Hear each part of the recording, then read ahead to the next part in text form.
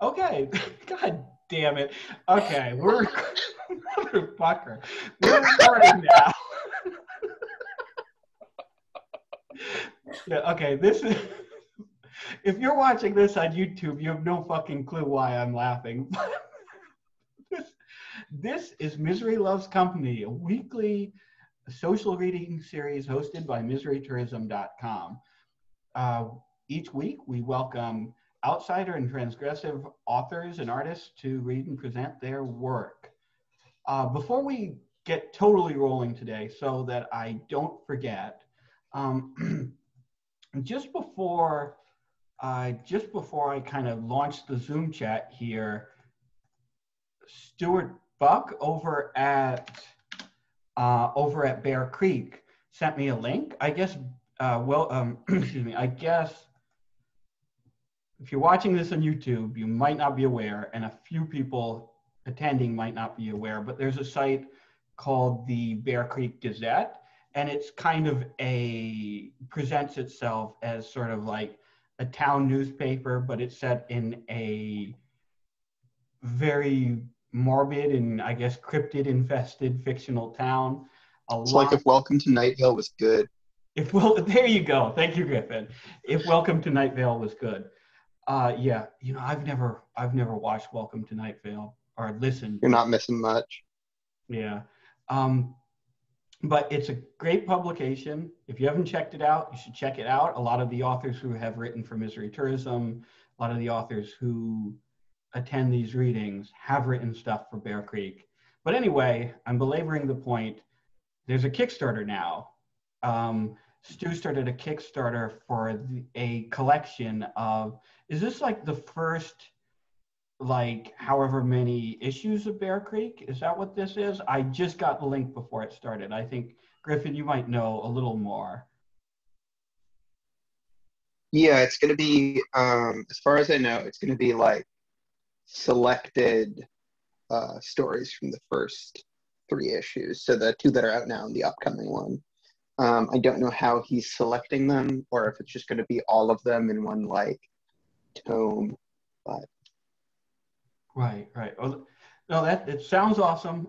Sounds like a great project. Bear Creek is awesome. Sorry, Stu, I'm so sorry if I didn't do the Kickstarter justice here, but I put the link in the chat.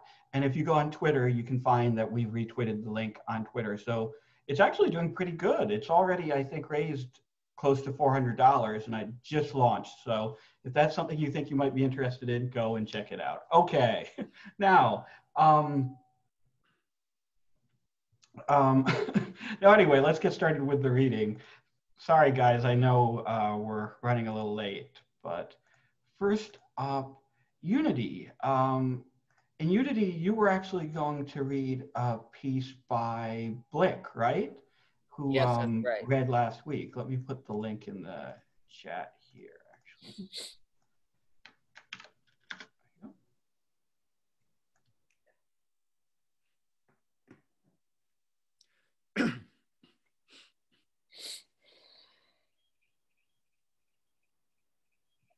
What do I look like to you? Don't be shy.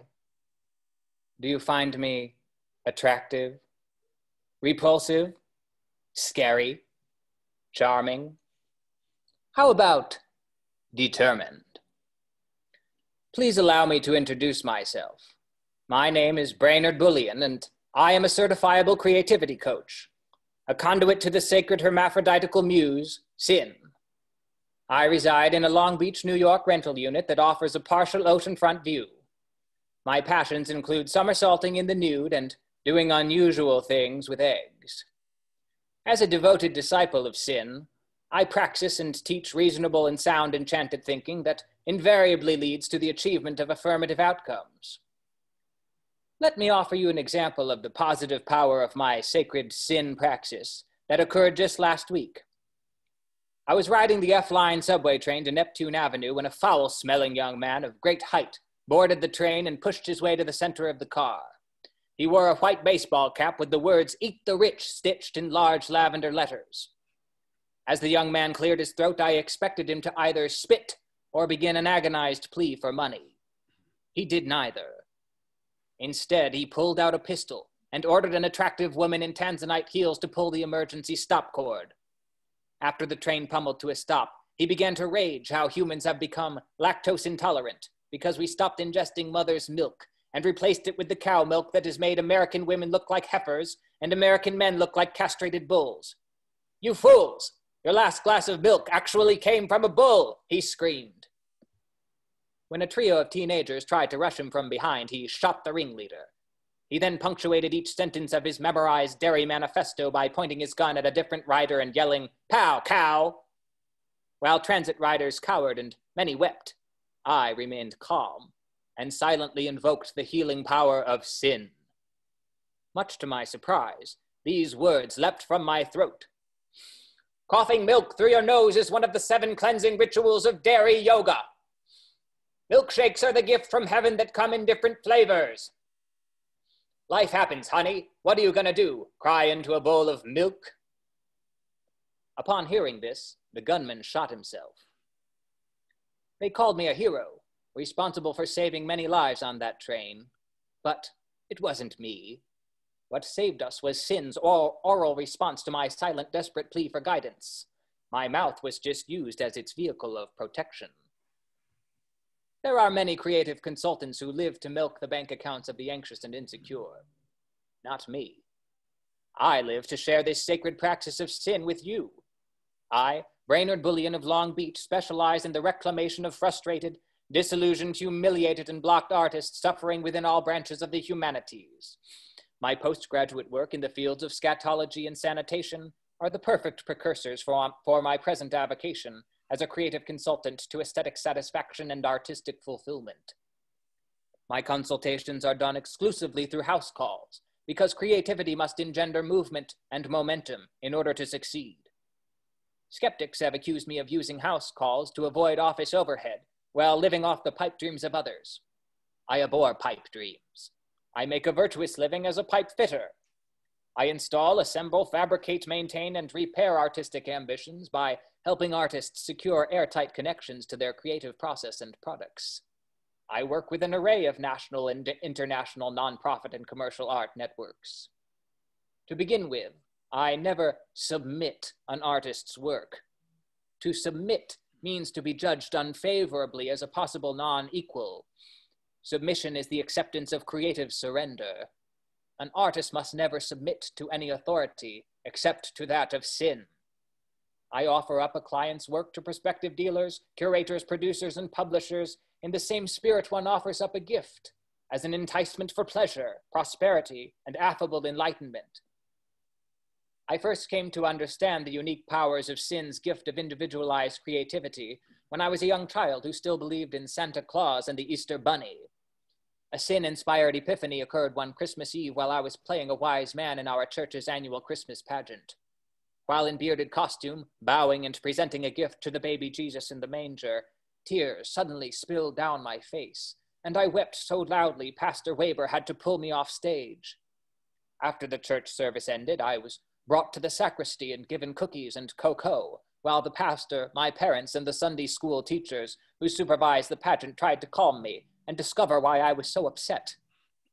In between sobs, I told them I could no longer believe a wise man could ever be joyous over Jesus' birth, and that anyone who says Merry Christmas, throws parties, decorates trees, strings lights, and exchanges gifts, all in celebration of this infant, must be a cruel liar. Why is everyone so jubilant to see this baby born? Just 3 months later comes Easter, and this baby is a grown man who is mocked, betrayed, tortured, and murdered in a most excruciatingly sadistic manner that ends with his broken body tossed into a stranger's grave. Ho, ho, ho! Instead of acknowledging my precocious Yuletide insight into raw truth, they became upset and told me it all had to do with sin. My sin. And then I was slapped into a decade of psychotherapy. But, unbeknownst to my parents, one of my shrinks practiced Reiki therapy, which means spiritually guided life force energy. Reiki involves the passing of energy from a trained Reiki practitioner's body to the client's body as a method of healing. This Reiki practitioner used a series of established hand positions as a means for allowing energy to move freely between her body and mine. That's when Sin first formally introduced themselves to me, and I learned how most people corrupted Sin's name because of their fear of visionary thinking, and so chose to misspell it and interpret it as Sin, in order to obliterate its healing, mystical properties of unique contemplative thought, always turning into affirmative action. I'm currently working with a client who is a prolific and accomplished fine arts photographer. Not too many years ago, she was a widely exhibited and published winner of multiple NEA artist grants, as well as a recipient of highly competitive residencies at both Yaddo and MacDowell artist colonies. However, for more than a decade, her work has been completely ignored, and she's become dangerously despondent. When we met, she presented me with a shocking proposal. My client is a purist who refuses to succumb to digital photography and give up the excitement of her darkroom discoveries. However, film and chemicals are just too expensive, and spatially she can't afford the extra room in which to develop her photographs. Her last two agents dropped her when they insisted she needed to create art videos based on her images in order to revive her photographic career. She abhors video art, claiming they're mostly repetitive, appropriated images, and soundtrack sans the fingerprints of a personal humanity.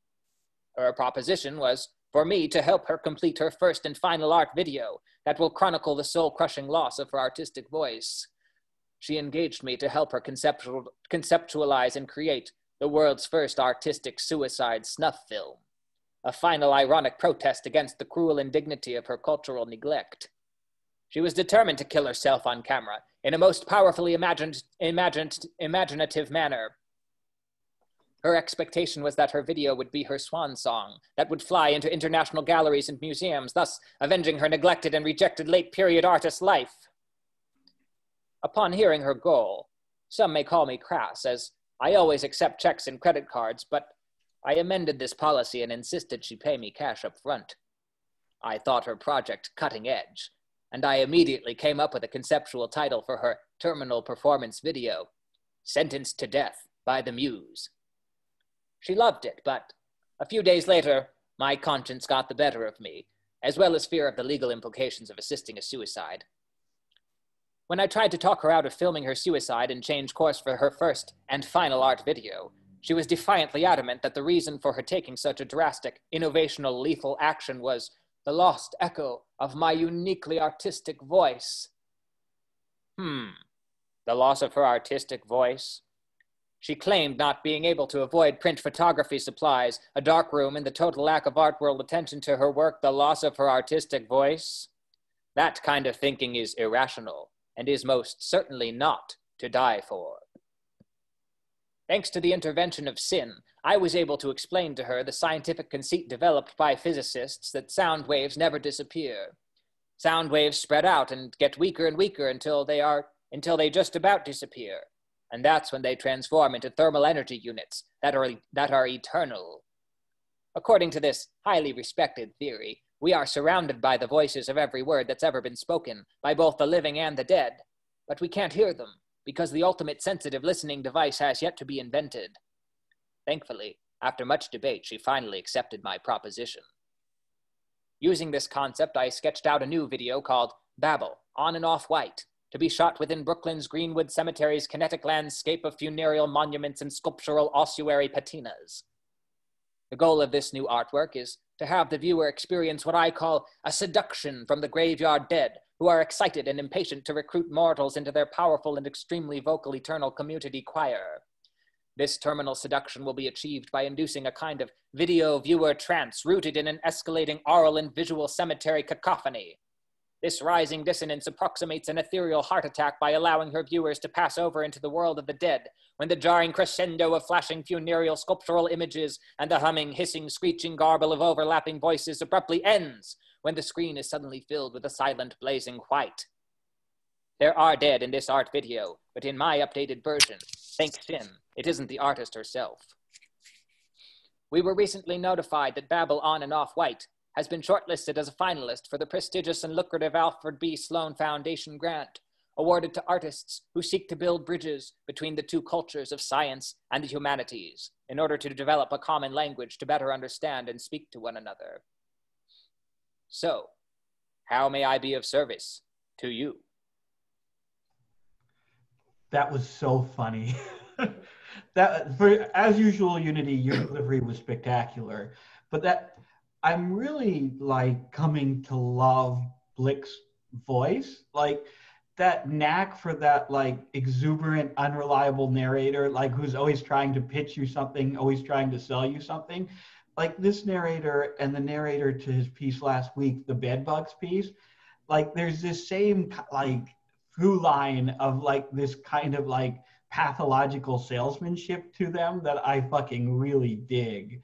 And yet it's two like fantastically different characters, but I don't know, just wonderful, hilarious piece. Thank you for reading it, Unity. And Blick, you're in the audience, so thank you for writing it. Thanks so much, Blick, for letting me read your work. Don, hey, you did a wonderful job. Thank you so much. I want him to read it because I'd like him to do. I'm getting together with a videographer friend of mine. I want him to do a performance video. So this is the first time I've ever heard it read out loud. It's the first time Unity's ever read it. And thank you so much, Judy. That was great. I loved your energy. Thank you. I've got a quick question. Just I should totally know this, but I'm curious if anyone has an answer. That style of talking, you know, the chat was kind of blowing up like, oh, it sounds like old time radio, and I was saying like that sounds like the narrator of like a old noir flick. Like, Transatlantic.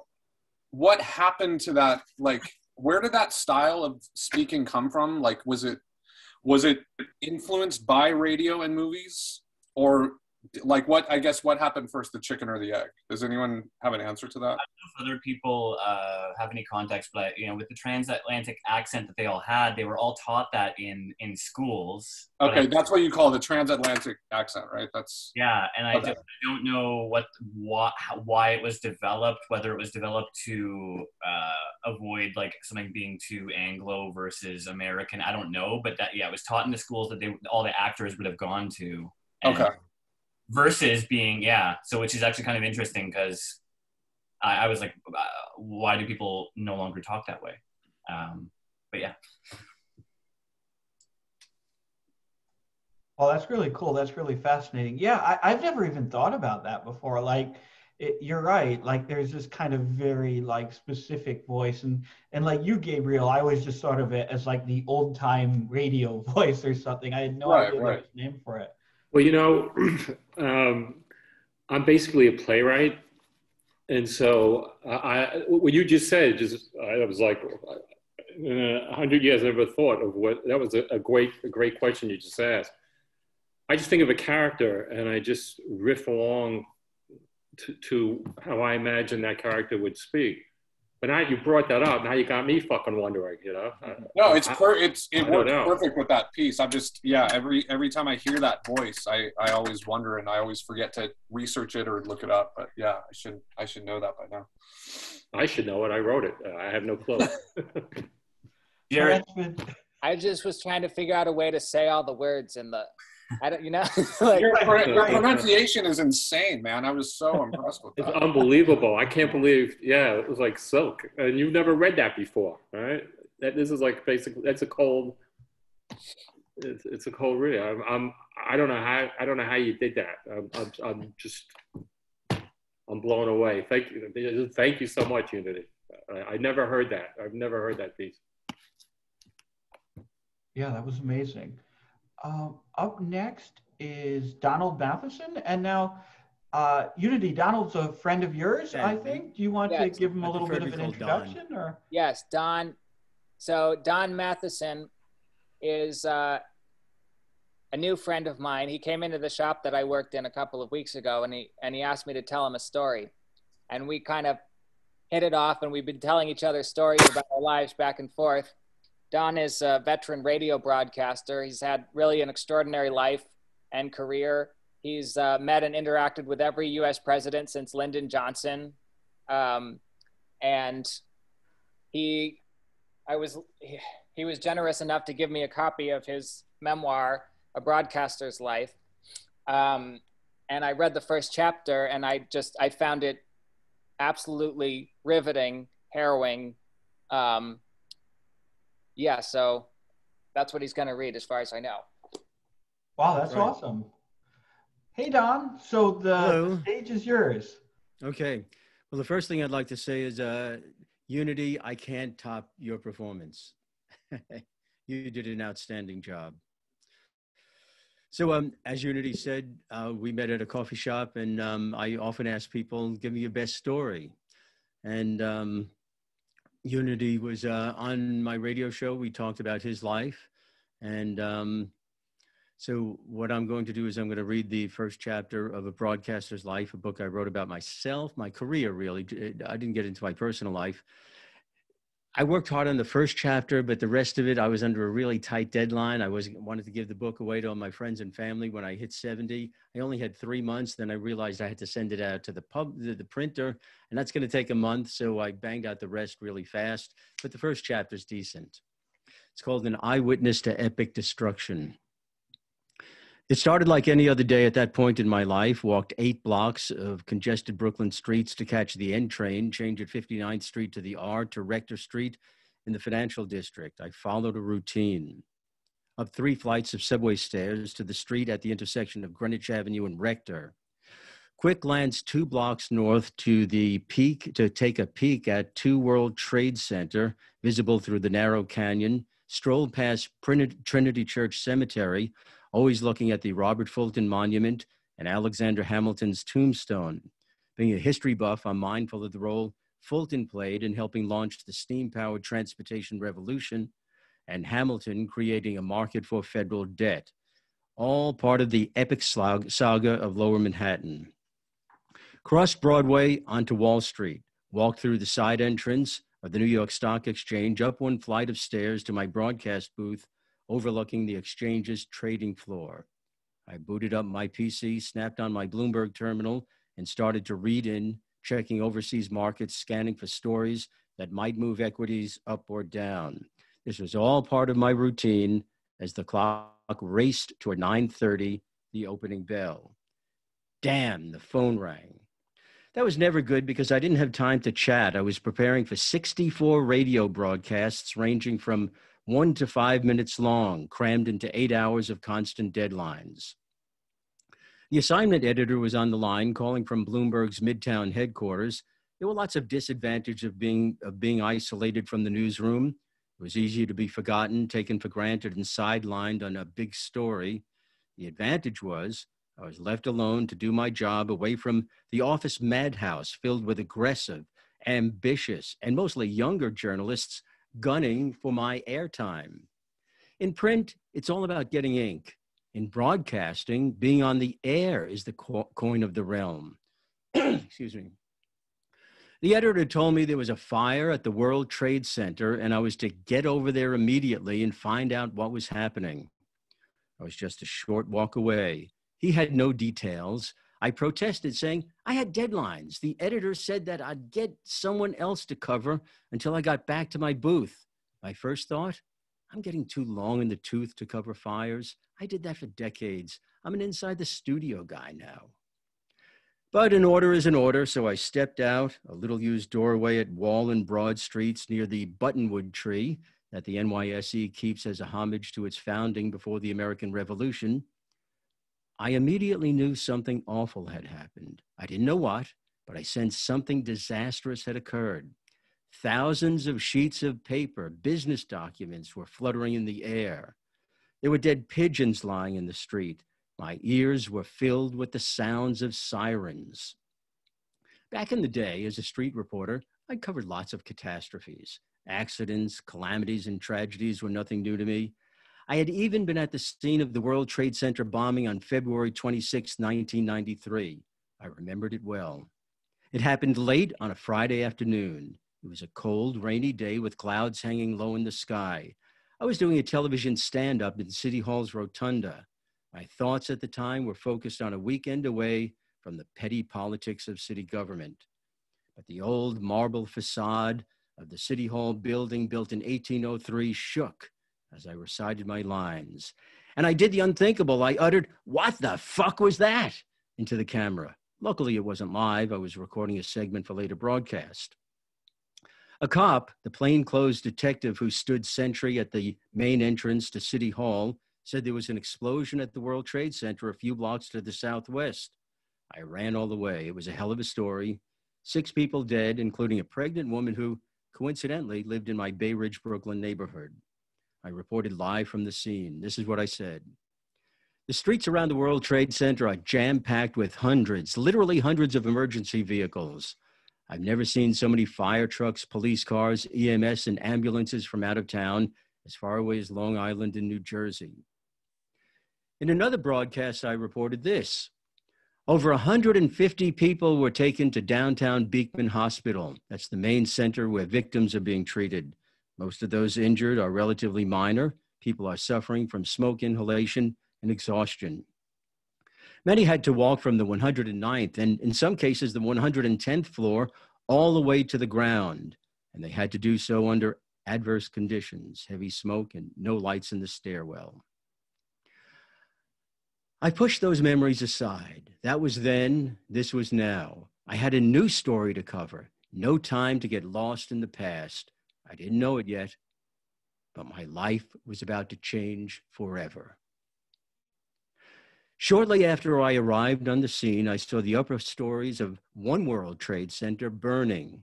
Then there was a loud crack, an enormous fireball as the second plane crashed into Two World Trade Center. I didn't see the second plane. From my vantage point, I was viewing the north and east face of Two World Trade and the south and the east face of One World Trade. The plane that crashed into Two World Trade approached from the west, turned sharply, and flew into the tower from the south. My first thought was, how the hell did flames jump from the north tower to the south tower, causing such an enormous explosion? I quickly dismissed that possibility and then wondered if there was some problem with air traffic control misdirecting planes. But the skies were clear as a cool glass of spring water, a rarity in New York. No clouds, no visibility problems. Then I considered the idea that terrorists were firing rockets from the New Jersey shoreline or from a boat in the Hudson River. No one I spoke to on the ground had answers. I did on-the-scene reports. One of them included me saying something I deeply regret, something that haunts me to this day. I was very close to Two World Trade. I was reporting what I was seeing and hearing at that tower. I was some distance from One World Trade with no firsthand knowledge of what was happening there. Jessica Ettinger Gottesman and John Tucker were the studio anchors. Tucker kept asking me about the fate of the people in One World Trade, and I kept saying, I didn't know. He persisted. I blurted out, they're probably all dead. Many were, including Tucker's brother, who worked on the 104th floor. He left behind a wife, 2 young children, siblings, and parents. My friend John has never spoken to me again. I ran for my life as the South Tower fell. I was just a few hundred feet away, standing in a crowd of people, many of whom had escaped from the building. Now we were all running for our lives, burning debris falling all around us. The smoke and dust was washing over us in waves, getting thicker and thicker. A woman tumbled to the ground in the mad rush to escape. A man helped her as she kicked off her high heels. Now she was running barefoot on the pavement, thick with soot, busted glass, and soon her blood. The woman got cuts on her feet, but kept running. Sprinting east on Liberty Street, south on Broadway, east again on Wall Street, the crowd was directed into a basement by custodians who worked at a building called 2 Wall Street, an office tower that now provided temporary safety to the panicked herd. The building has 5 subcellars. The custodians ushered the fleeing people first into the lowest level. At that basement level, filled with refugees from the developing disaster, custodians began directing survivors up to the next level. I was parked on the 3rd subcellar, about 30 feet below the street. At that point, I took out my cassette tape machine and microphone and began recording interviews with people who had escaped from 2 World Trade. Robert DiMatteo was on an upper floor of 2 World Trade Center when the first plane struck. Here's what he said to me. I felt a bad shudder on the whole building. I stepped out of my office and I heard one of the traders on the trading floor yell that a plane had hit One World Trade. So immediately everyone started to evacuate the building. We just went straight for the stairs. We walked down the stairs and got to the lobby on the street level. Now here's a transcript from my on-the-scene radio broadcasts. I saw the impact of the second plane hitting the South Tower. While I was looking up, there was a loud bang. It was an ear-splitting crack, followed by a fireball coming out of the north face of the building. There was a great deal of smoke and debris falling. People started to run, screaming and shrieking. A few people fell on the street. No one was trampled as folks helped them get up. Then, history was altered. Here's what I said.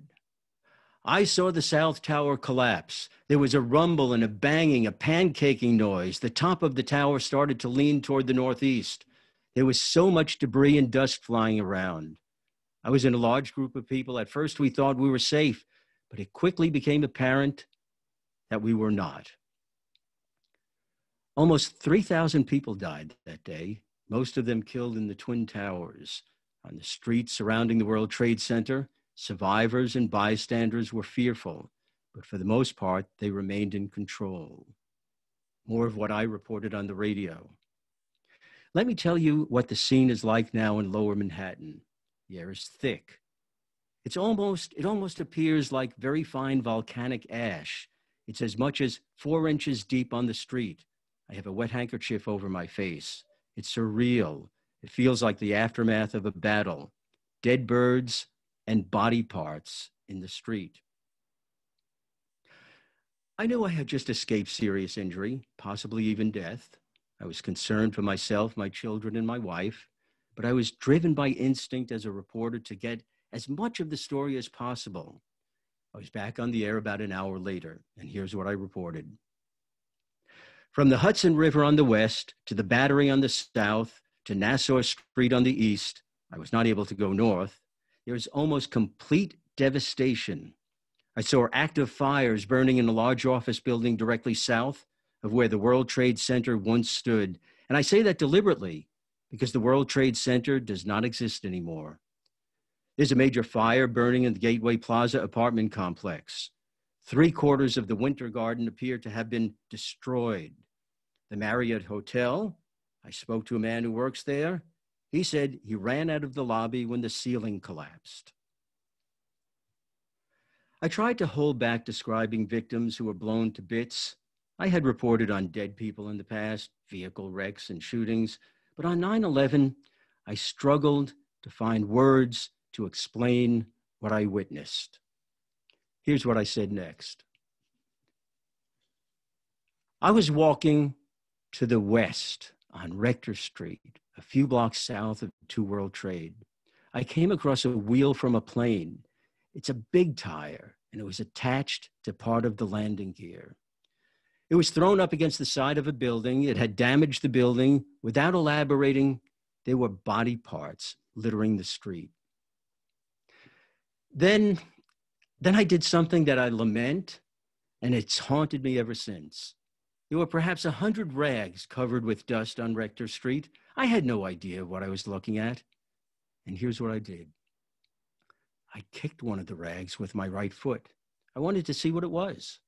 To my horror, it was a piece of a leg from the knee to the ankle. The rags were clothing covering pieces of people who had been in the planes.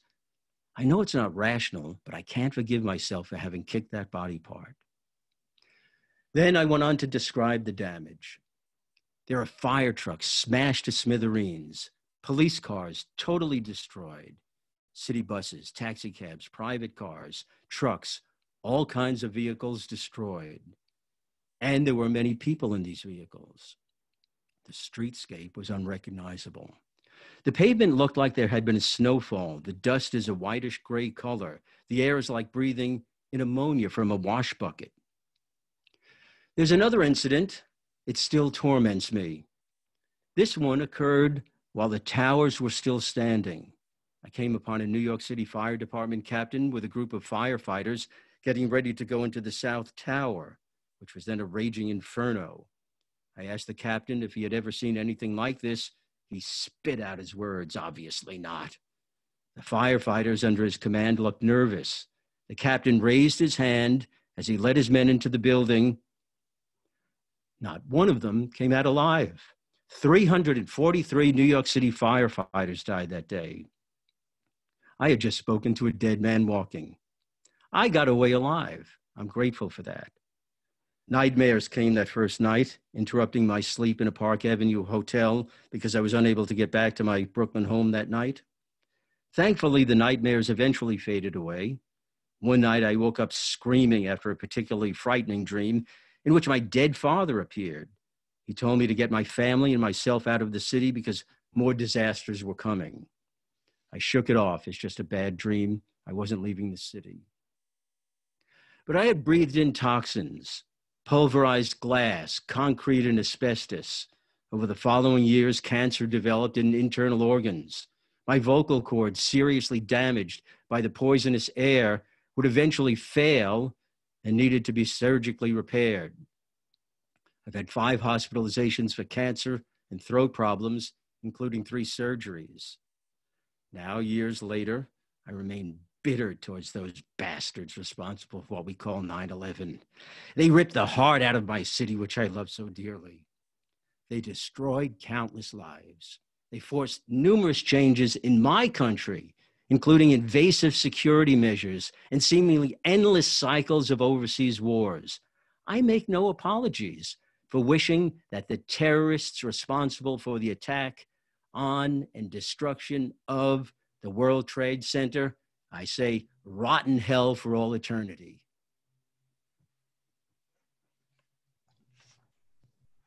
That was riveting. That was absolutely riveting. Thank you so much. Thank you so much for reading it. I can't imagine what it must have been like to be in New York City on that day. Like, it's funny because, you know, I was in high school then, and everyone from my generation, you ask them, where were you on 9/11? And they can tell you, but it's always some mundane little thing. And that stuck vividly in your mind. I cannot even begin to imagine what it must have been like to experience that day the way you experienced it. And the way that you've laid it out here is just incredibly moving and incredibly riveting. Thank you so much for reading. You're welcome. Thank you so much, Don. I really appreciate you coming out to read that. And it was twice as harrowing as it was when I read it. I knew as soon as I read it, I got chills, and I thought it was just, you did a beautiful job telling the story in words, and you read it beautifully. And if you can look at the chat, you could scroll up and see all of people's comments, how much they responded to that. So thank you. Oh. Scroll up to where Derek Main I said didn't read it that's as all. good as you did yours, though. Oh, go ahead. I'm sorry. Nah, I already said it. Scroll up to Derek Main saying, I'm always saying this, and you could start to see people realizing where it was going. Yeah, I'm very grateful to have heard that. Yeah, that was incredible, Don. Thank you so much for reading. Yeah, you're all welcome. I'm glad it's 20 years ago now, though. Yeah, I imagine. And I mean, I think one thing that chapter captured that I hadn't even thought about before is how like the smallest decisions are the things that you like remember later, that you regret later, like the decision to like kick what you thought was a piece of fabric, like how that has stuck with you, and what you said to a friend of yours. Like you think about like the large scale, like the immense like horror of the tragedy, and you don't think so much about like the small choices you make in a moment of terror that like stick with you for so long after. So yeah, I remember those little things more vividly than I remember the building falling down. Donald, can I ask you something? This is something, when it happened, I'm a Vietnam veteran, and I was just a target, not a warrior. And my job was tossing body bags into planes in the Air Force. And what I smelled that day, because my girlfriend lived on Franklin Street, you know, about 5, 6 Yeah, I blocks know away. where it is.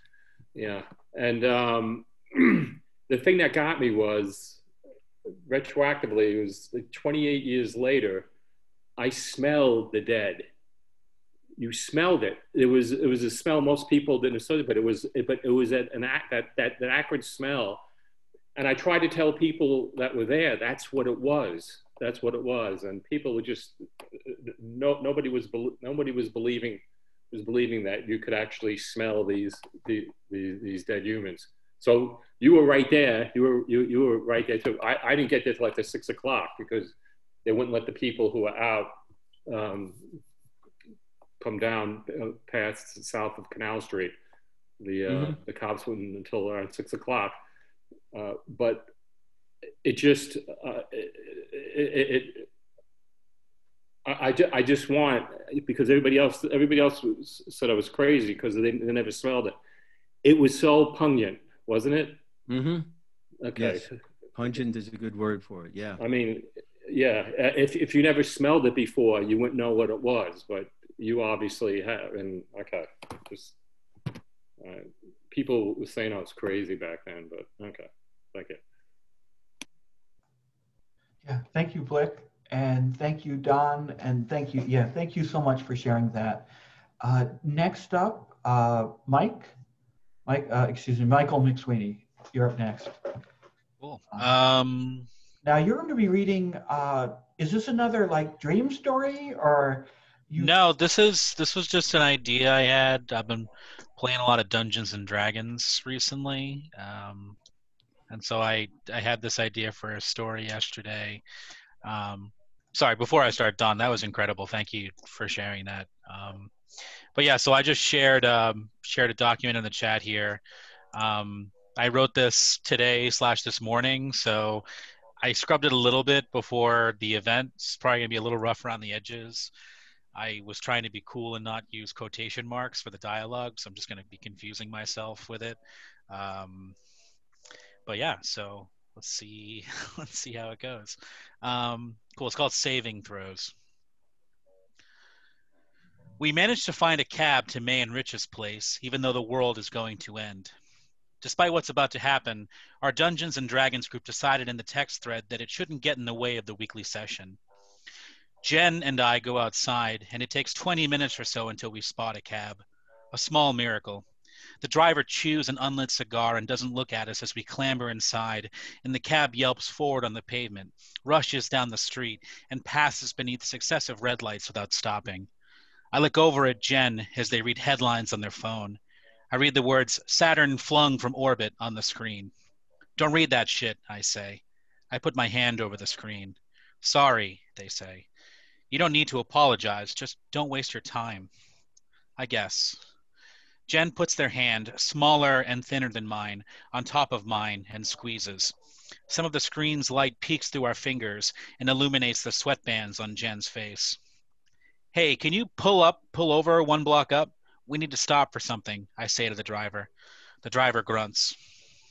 The windows in the car are down and the cool air rushes inside. A light haze hugs a sky bronze from the city lights. My eye settles on one of the few visible stars. After a few moments, the star vanishes, a twitch of dim light to nothing. "Hey," I say, turning to Jen. "Here is good?" the driver asks. He points at the windshield with a thick index finger. I recognize the intersection, a block or two from the apartment. "Yes, this is fine, thank you," I say. The cab grinds to a stop beside the curb, and Jen and I both lurch forward, but we catch ourselves on the seats in front of us. Jen's glasses fall from their face, and I watch them grope in the dark at their feet. "How much do I owe you?" I ask the driver. "Nothing." "You sure?" "What good is money?" "So why take fares tonight?" The driver shrugs. "Something to do," he says. We get out of the cab and watch it jump into motion, twist around a corner, disappear. I wonder where the driver will go next, what he's thinking, if he plans to stop. Maybe that's just the way of things. Life keeps steering until the wheels fly off. I wanted to stop at this point because normally we visit this great wine shop on the corner here, but now it's dark, empty. The front window burst open like a pulverized mouth. Shards like broken teeth bloomed on the sidewalk and inside. I crunch across the glass and find 3 unbroken bottles of Cabernet on the floor, some shitty brand I don't recognize. Now it's not the time to be snobby, I think. I hear a rush of air behind me and turn around. Jen has the phone in their hand again and they're looking up. I step back through the front window and raise my head just as a helicopter buzzes past, landing skids almost touching the top of the trees. Its unsteady motion like a fucked up wasp, too angry to fly straight. Jen raises their phone to take a picture before the chopper jerks around the side of a tenement building and out of sight. Maybe someone is going for a joyride, Jen says. Maybe, I say. At Rich and May's apartment building, we find the front door held open by a metal folding chair. The doors of many of the mailboxes in the lobby are open, and at the center of the room are scraps of cardboard and packing tape. Packages ripped apart, their contents hauled away. There's a dry quiet, the kind you become uneasy thinking about its origin, enough so that we grow suspicious of the elevator and decide to take the stairs. 5 flights up, slow steps, my face flush and body heavy from the climb. We haven't left our own place much in the past week, so the exercise is more grueling than it should be. Nights bound to the gravity of our phones, disorganized versions of a directional truth more staggering with each refresh of the digital stream. This morning I dropped mine from our balcony and watched it splinter like concrete. A small, clean sound and a momentary stab of quiet between police sirens on the street and the interstate thunders. Jen said I was crazy for doing it. I said I was tired of knowing the time. I knock when we reach the apartment door. May, our dungeon master, answers. Her long curly hair falls on her shoulders like sea waves at night.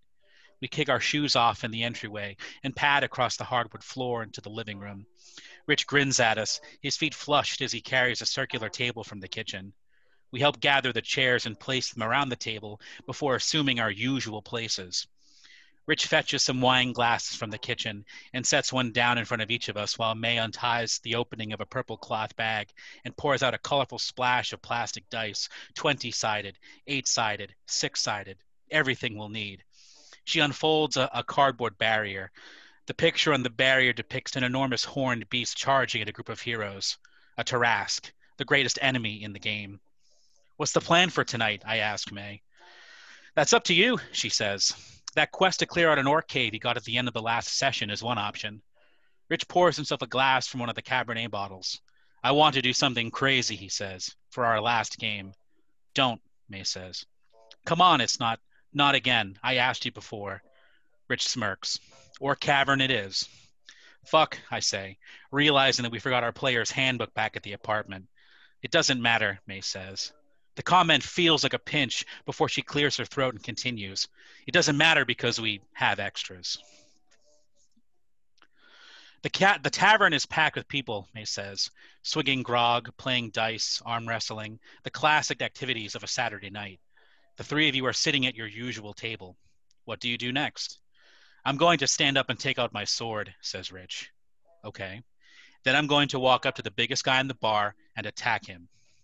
I look up from my character sheet. Rich's eyes are on May. Jen has their phone in their lap and is typing something and doesn't seem to have heard what was said. Do I need to roll to attack? Rich asks. No, says May. He's just a local rando in a busy tavern. You hit from behind. Roll for damage. Rich takes a 10-sided die and rolls it. It lands on a 0, meaning 10. That's 14 with my modifiers. 14 damage, he says. Okay, says May. The guy dies. Everything stops, and everyone else who is at the table stands up. 2 city guardsmen who are in the tavern approach you and take out their swords.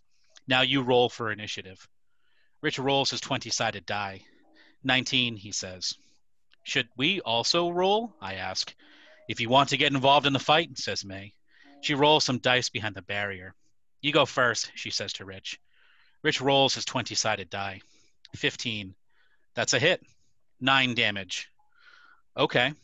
We hear May scratching a number down with a pencil. Now the guardsmen, they all miss. You go. 16 to hit, says Rich. Roll damage. 6 damage. The guard dies, says May. More dice rolling behind May's barrier. They all miss, she says. Okay, next guard, says Rich. He rolls again.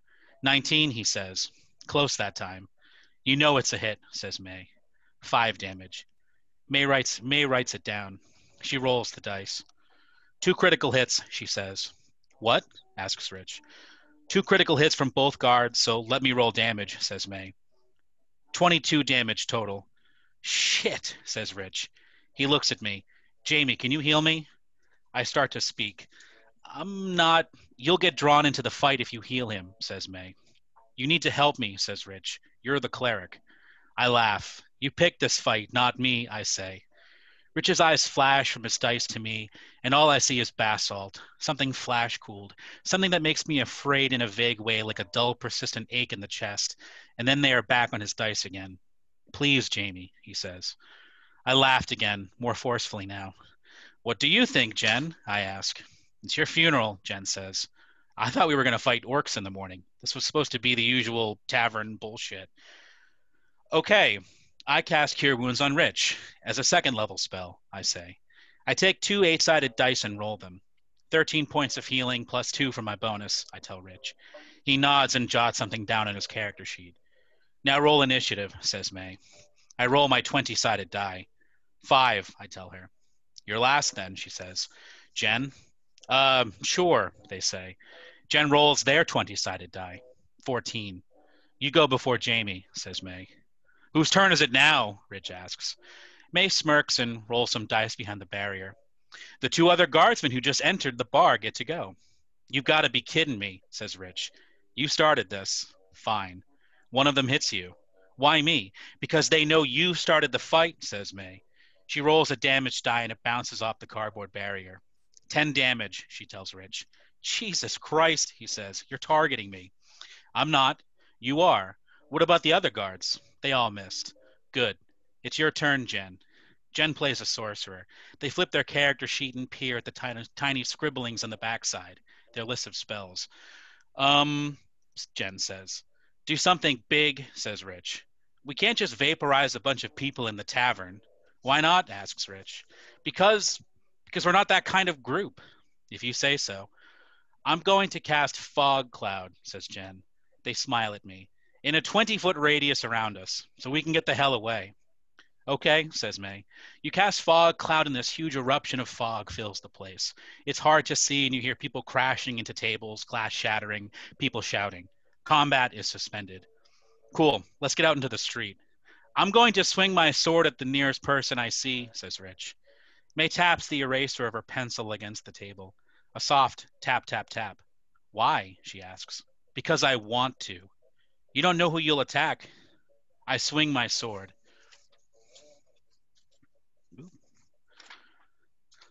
Roll your d20. Rich rolls his die. A 1. That's 5 with my modifier, he says. You rolled a 1, says May. It's a 5. I see a 1. Roll for damage. Rich scoffs and flings his 10-sided die forward on the table. 9 damage. Okay, your sword slices into Jen's sorcerer and deals 9 damage. What the fuck? Jen cries out, her tone a mix of amusement and bafflement. It was your fog, says Rich. It was a dumb idea. I was trying to get us out of here. Can we still run? I ask May. Jen needs to roll to see if their concentration is broken. Bullshit, Jen laughs. They roll their 20-sided die across the table and claps when it lands on a 16. Hell yeah! The fog remains, says May. Let's get the fuck out of here, I say. Fine, says Rich. Okay, says May. I should make you roll some checks, maybe a dexterity so you don't trip over a goddamn table. But for the sake of moving on, let's say you all make it. You're in the street now. Fog pours from the windows of the tavern. There's lots of screaming and confusion, and the people who happen to be in the street at this hour are gathering in a crowd. What do you do now? I swing my sword at the nearest person, says Rich. Dude, I say, what the fuck? What?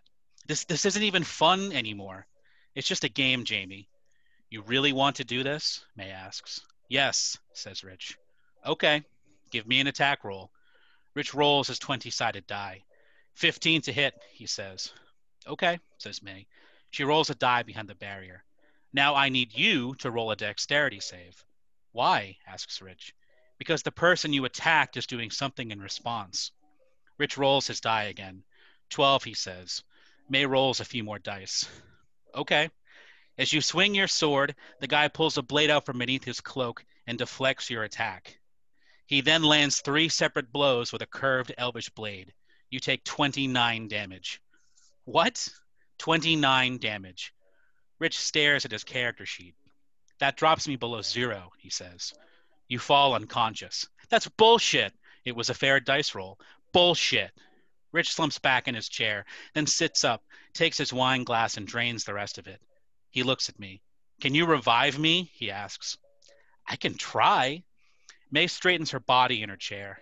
A group of guards emerges from around the corner and runs toward the tavern, she says. They point at the 3 of you and shout that you need to stop. They draw their weapons, swords and bows. We should grab Rich and run, I say to Jen. Sorry, I seem to be missing some of my story here. Let me find it. It's linked in the chat. Yeah, I got it right in front of me. Sorry. Okay. Very odd printing situation there. Okay. Sorry about that. Okay. We should grab Rich and run, I say to Jen. You need to roll a strength check and carry him, May says. I have a higher strength rating, I say. I roll my 20-sided die. I roll a 3. You struggle to lift him off the ground. She rolls some dice. 3 arrows hit the ground near you, but miss. Maybe we should just run, Jen says. And leave me? Rich asks. Well, fuck, dude, you're the one who went all psycho Grand Theft Auto 3 here, says Jen. Try rolling strength, Rich says to Jen. Fine. Jen rolls her die. It lands on a 7. My strength score sucks, so I got an 8. They look at May. Not high enough, says May. More dice rolling. One of the arrows hits you and does 3 damage, she continues, after rolling another die. Rich, you need to roll some death saving throws while all of this is happening, says May. Rich rolls his 20-sided die.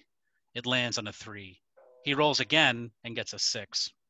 2 failures, says May. Fucking hell, he says. We were supposed to fight orcs, dude, says Jen. Could we start over from the top? I ask, laughing. Not entirely sure what's funny about the situation beyond the absurdity, Rich's fantasy bloodlust, the flat expression on May's face as she watches Rich shift angrily from behind the cardboard barrier. No, says May. What are you going to do? I look at Jen. I guess we run, I say. Okay, let's see some dexterity rolls. Jen and I roll our dice several times in quick succession. May nods along before stopping us. Okay, that's enough, she says. You manage to get out of the town center. You sneak down the quiet night streets until you reach the harbor. It's quiet down there, with boats tied up in the harbor. A waterfront tavern is nearby, bustling with activity. We could steal a boat, Jen suggests. Let's do it, I say. Cool, says May. You steal a boat, unfurl the sail, and let the wind carry you out onto the water. The sea is calm, even as you get further out, just a beautiful, calm night. Rich stands, and we all look at him. I'm going for a walk, he says. I don't think that's a good idea, says May. I'll be fine, back quick. Just some air. I'm sorry, he says. We watch him go to the door, take a coat from the long rack, and pull it over himself. May stays at the table, doesn't turn, teases a small tear in the cardboard barrier with her fingers. When Rich leaves, the door behind him closes with a dull thud. I'm sorry about that, May says. Well, you know. Yeah, I say, not really knowing why I said it. Then I ask if I should grab another bottle from the kitchen. Sure, says May. They're all on the counter. I stand and go into the kitchen.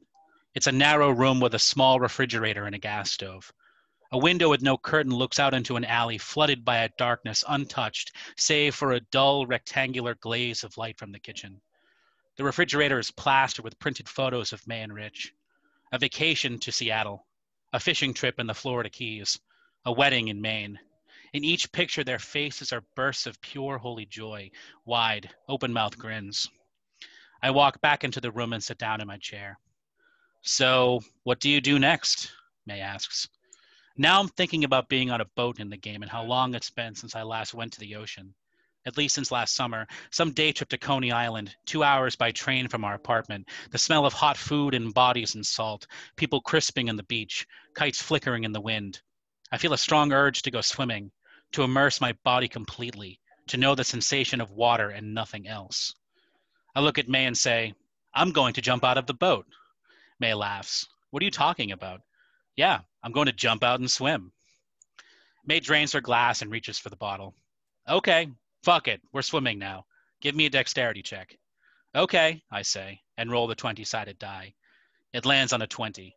Nat fucking 20, May declares. She fills the glass near the brim and thumps the cork back into the bottle. Okay, so you jump from the boat and just start tearing through the water. Soon you're a ways away, and if you turn, the boat is just a small, dark shape. What now? I'll keep going. Okay, roll again. I roll the die again. Another 20. Fuck! Jen laughs. Rich could have used those. We all laugh now. All right, shit, you just keep going and going.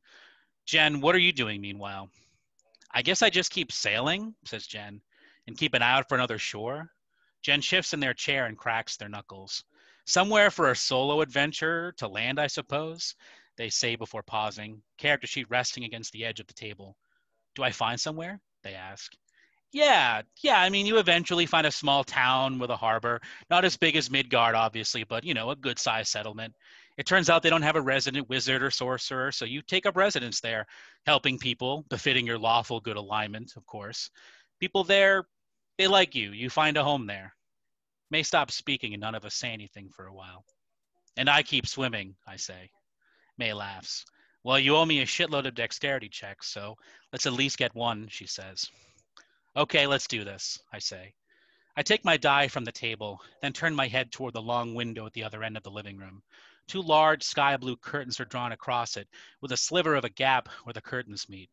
No one has noticed that a searing gold light now pours through the gap, strikes a glow across the floor and the table, gleams against our wine glasses.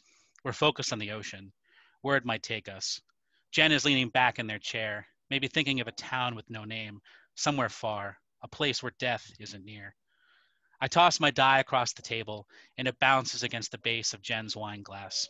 Another natural 20 drenched in an aureate shine. The three of us rise from our chairs and start to cheer. And that's it. Holy shit, that was awesome. And it's such a great concept. Like, that's such a brilliant concept, because it really, like, you really get at exactly why, as someone like who has played many a game of D&D in my life, as I'm sure I've said before, like, you really get at exactly the reason why people fucking play, right? Like, and at the reason why people create these, reason why people write, right? Like, the tension between, like, the bleak reality and mortality and shit, and your ability to, like, create a narrative, like, that as flimsy as that might be, that in some way, like, offers an alternative to that. And I'm gushing a little bit here, but you also perfectly capture the pathological like personality dynamics that exist in, like, every fucking D&D group. Like, I don't know how many rich moments there have been in my games, or how many times, like, when I've been DMing, I've been like, I could just let this guy fucking die, couldn't I? You know, and I don't know. It's a fantastic concept, brilliantly executed. Thank you so much, Michael. Yeah, there's always someone in the group who's, like, one step away from just going murder rage, and it's like, well, do you stop them? It's like, nope, not this time. Not at the end of the world. Why bother? Yeah. So, no, thanks for letting me try that one out. I appreciate it. Yeah, that was fucking awesome.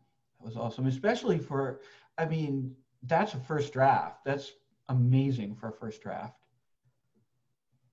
Thank you so much, Michael. Yeah, me and Rudy were just talking, like, should D&D have quick saving? You know, where you save the game and then you just go nuts and you kill everyone and then you reload. No. No consequences. As someone who usually DMs, players need to live with the consequences of their actions. That's what makes it fun. Of course, there's no consequences for the DM's actions. Thank you. So Josh is up next. Sure. So I think, William, you have the link.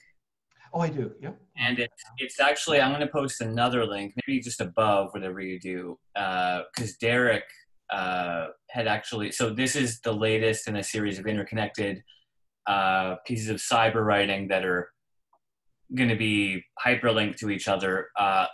this is also a first draft, something I wrote this week. I gotta thank though Gabriel. I don't know if he's still here even. Yes, he is. Apparently, he's rushing towards the screen now. I can see, but he gave a first read about. I did some tweaks to this, but yeah. So these things are meant to stand alone, so nobody needs to have any context of the other ones, but just know it is fitting in with that.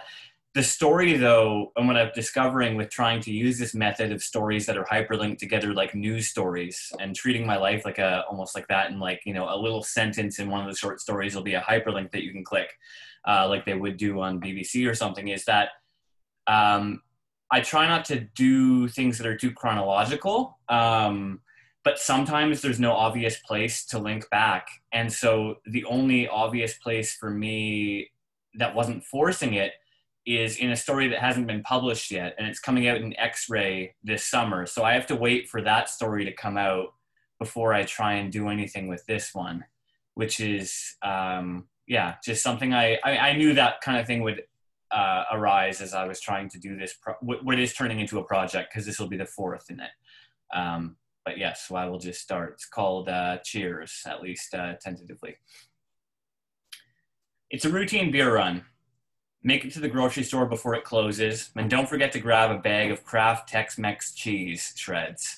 You eat like a degenerate, like it's a chore, but shredded cheese saves you from complete despair.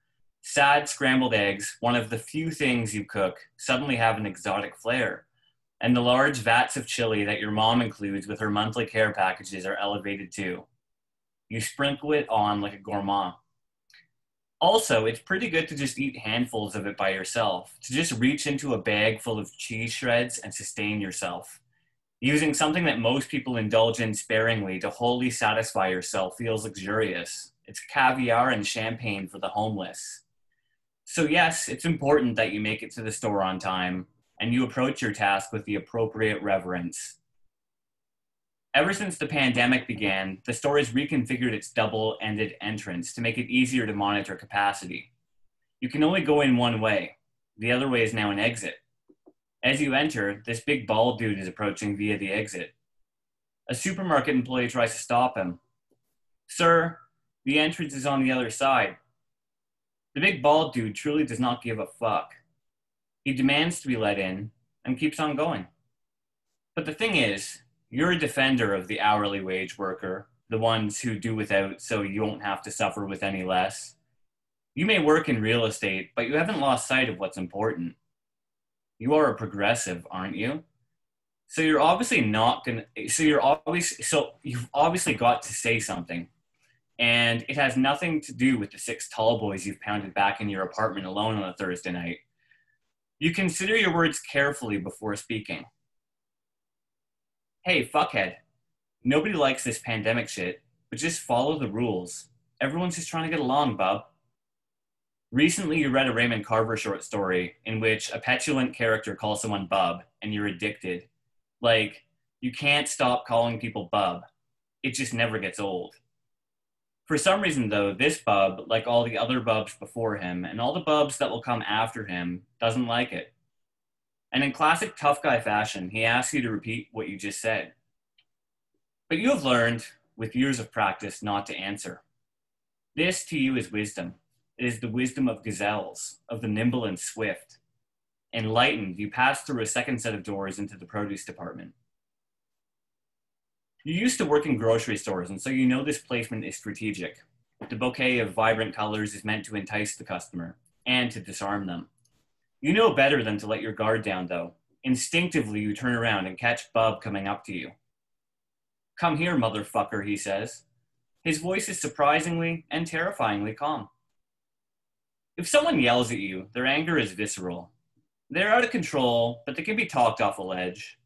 It shows volatility. Whereas this guy's tone is calculated, surgical. Like you're an insect and he's about to pull your wings off with a set of tweezers. Run. You bolt past the cash registers, looking back before turning down an aisle. Some poor clerks have stepped in the guy's path. Essential workers, you think. You go about procuring your beer and cheese, grateful that frontline workers remain steadfast in their efforts during a global public health crisis.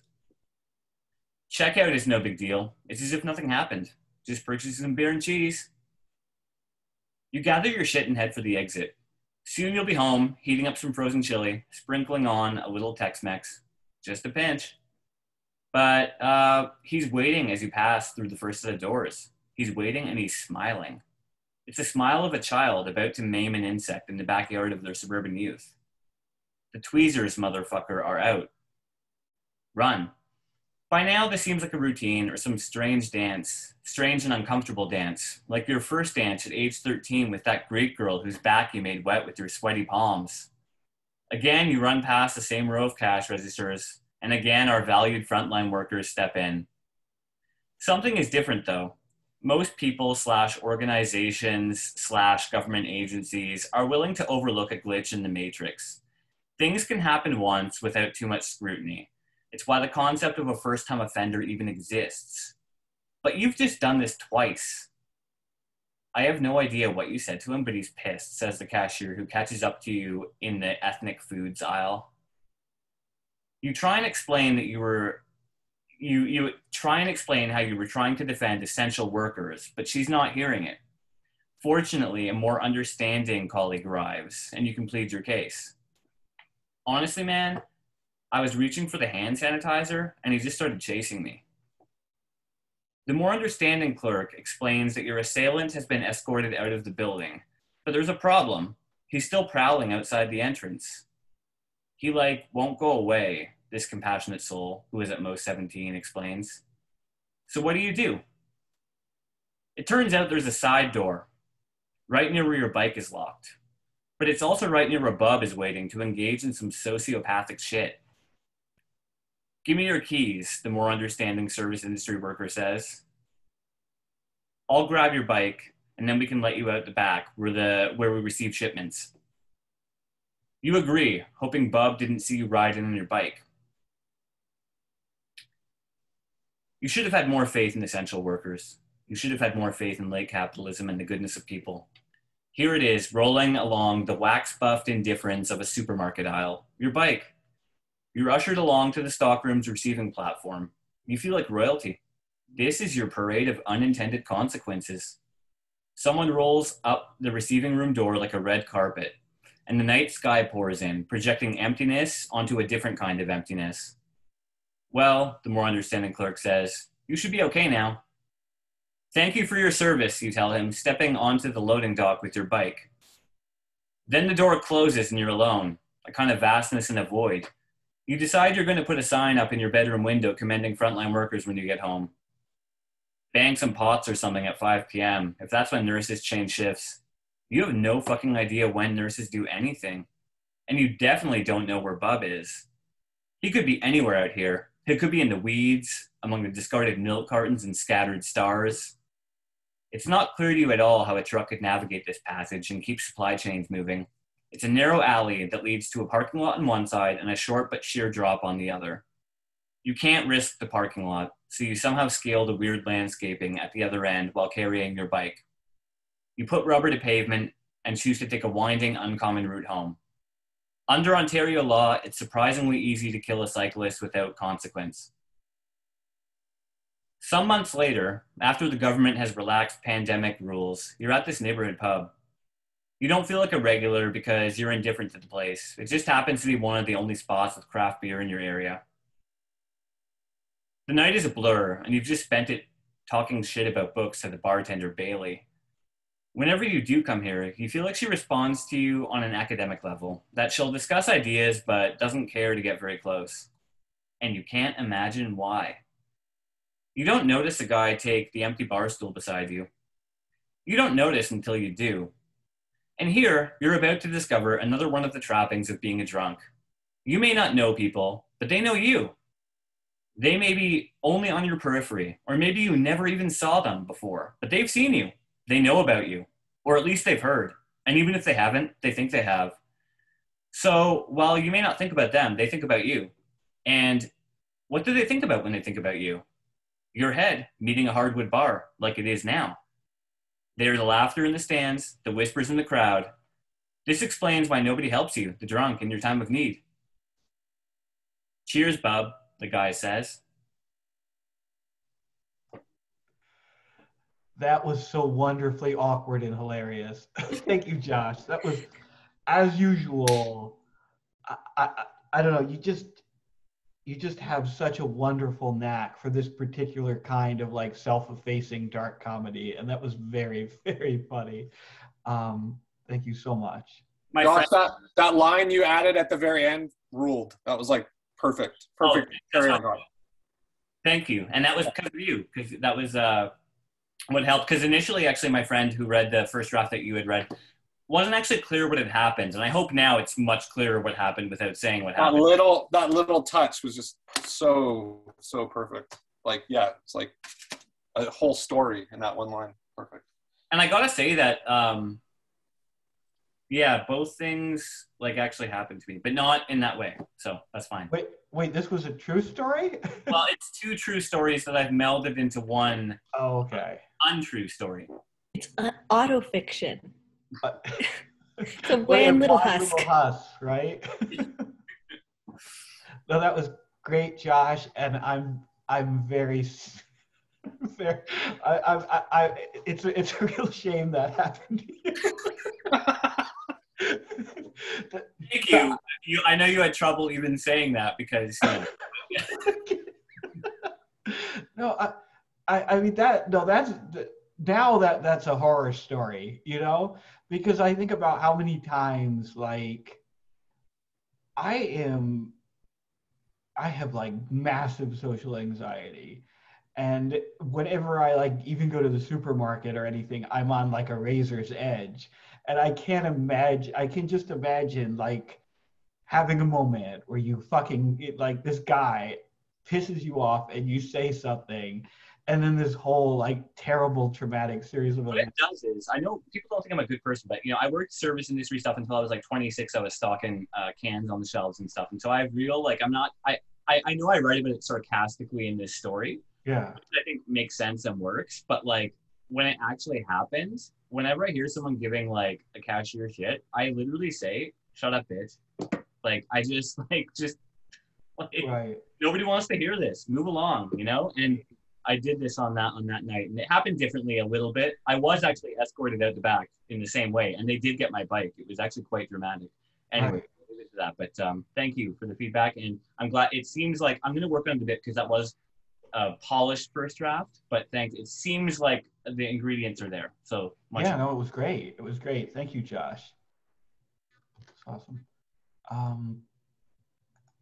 Griffin, you're up next. Are you still with us, Griffin? Yeah, I am. All right, so I'm going to read some of my translations of Catullus again. I've got two for you guys tonight.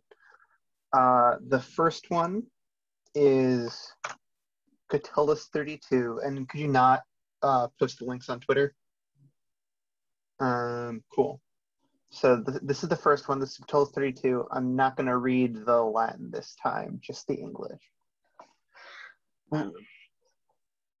So, please, honey, darling, my sweet baby girl, tell me to come over and do me a favor. Don't lock me out. Don't leave your house.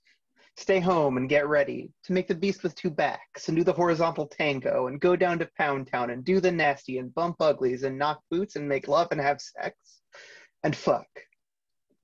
Please, if you're down, tell me now before my morning wood rips right through my boxers and my jeans.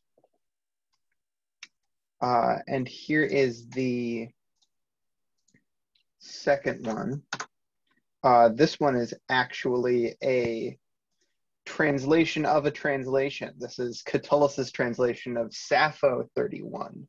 At least the first three stanzas are. To me, he is a god, no, more than a god. If he can sit by you, see you, hear your sweet laugh, which steals your poor poet's senses.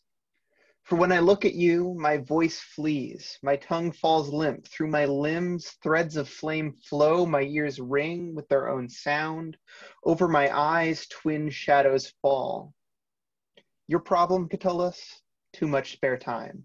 You revel in it, you throw yourself into it. that this has ruined ancient kings and great cities. I love how modern these are. I love how modern you've made these poems through your translation. Thank which you. I think really is a wonderful credit to the author as well. Like, I think really rigid translations do a real disservice to the author and to the work, because on some level, like, they are having like the same experiences as us and the same have the same sick morbid fascinations that we do, right? And I think that in both of these cases you've really captured that wonderfully. Thank you. I have received a private message requesting that I do it in the Latin. Unfortunately, the Latin's not as fun because that whole do the horizontal tango to fuck section in the Latin, it's just let's fuck 9 times. Which is much less exciting to read. Right. I prefer my version. William, what you said was what I was actually saying to Griffin in a DM, because we're pretty close. So we're tight.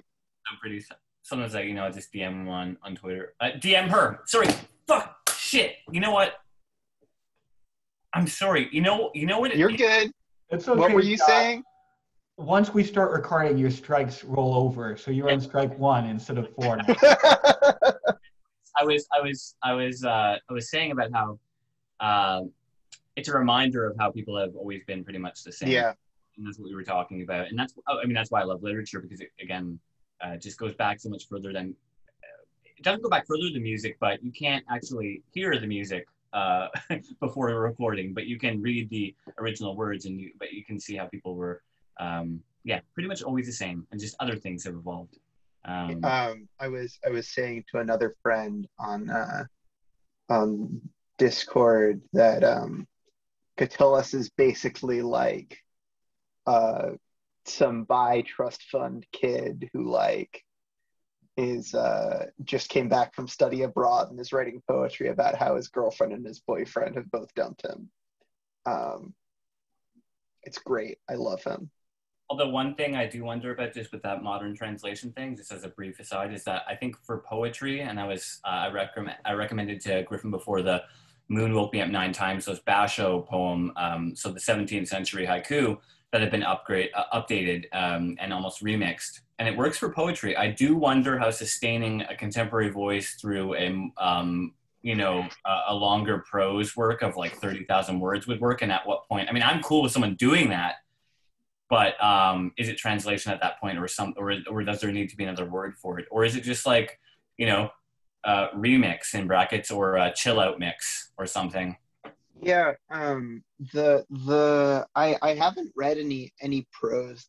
Prose tends to be more literally translated, just because I don't know, you can still get Caesar. I don't care if you translate the Gallic Wars into a modern voice, it doesn't matter. But I think something like Apuleius' The Golden Ass, or Lucian's True History, which is a sci-fi novel where they go to the moon. Something like that could benefit a lot from a modern prose translation. But right now, I'm in a poetry mode, so I can't think about prose, or I'll lose steam. Now, you're planning to maybe do a whole chapbook of translations, right? Yeah. I'm almost, fingers crossed that I don't know, have a horrible depressive episode and end up not doing anything more than what I have. But ideally, I'll be translating my favorite Catullus poems and publishing them via Gate Zero, which is a press some friends of mine started last year. That'd be cool. And you know who I actually told Sarah Trick, who's my colleague who actually attends some of these. I think some of you have met her. And I told her instantly about grip, and she knew who it was right away. So I just felt dumb. But you know, I'm not classically educated like some of us in this Zoom chat, but she knew right away, and she thought it was, you know, so even people who are coming from that same background think there's value to it. Not that. Oh yeah. But yeah. Yeah. No, well, just keep reading them at Misery Loves Company, because that will. I will. And it is some kind of initiative. I know when it's helped me keep writing, you know, sometimes. Next up, Gabriel. You still with us, Gabriel? Yeah. And you're going to be reading a piece that was published on Expat today, right? Yeah, it's called The Space Between 2 and 3. I hope some of this translates. I'm going to have some musical accompaniment. Awesome. Let's see, let me just get this started.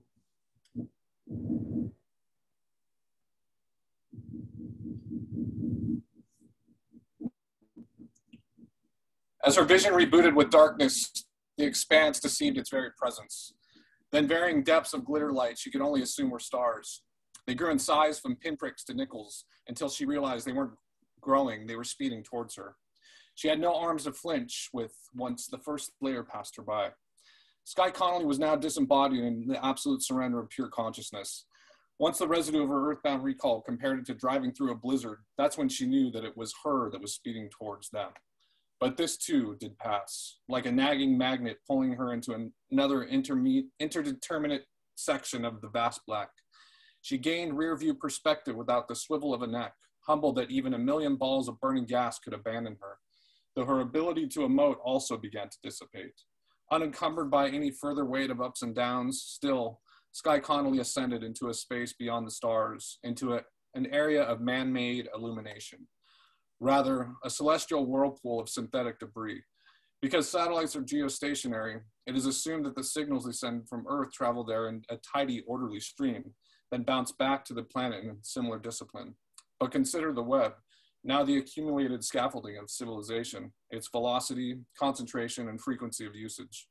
No one on Earth can imagine the backsplash, the stray droplets of static information going rogue down an erratic stream and into the void. Invisible to mortal optics, this polluted ethereal river of slighted intelligence could only be confirmed by those caught in its undertow, the spirits of the departed. Ascending back into the stardust from which they came, every one of the deceased now head right for this intersection of absolute detour, flung into a stillborn swirl of ever-suspending Big Bang, a purgatory of techno-refuse. Sky's essence arrived there like a lost child on the first day of school, suddenly robbed of a spiritual instinct. Her only option, improvisation. Once she saw all the other stray clouds of gas were not much different than her, so playfully she mingled, overlapping with the veteran elements, until she saw actual little pieces of her Earth self floating in the fray, like shards of a broken mirror.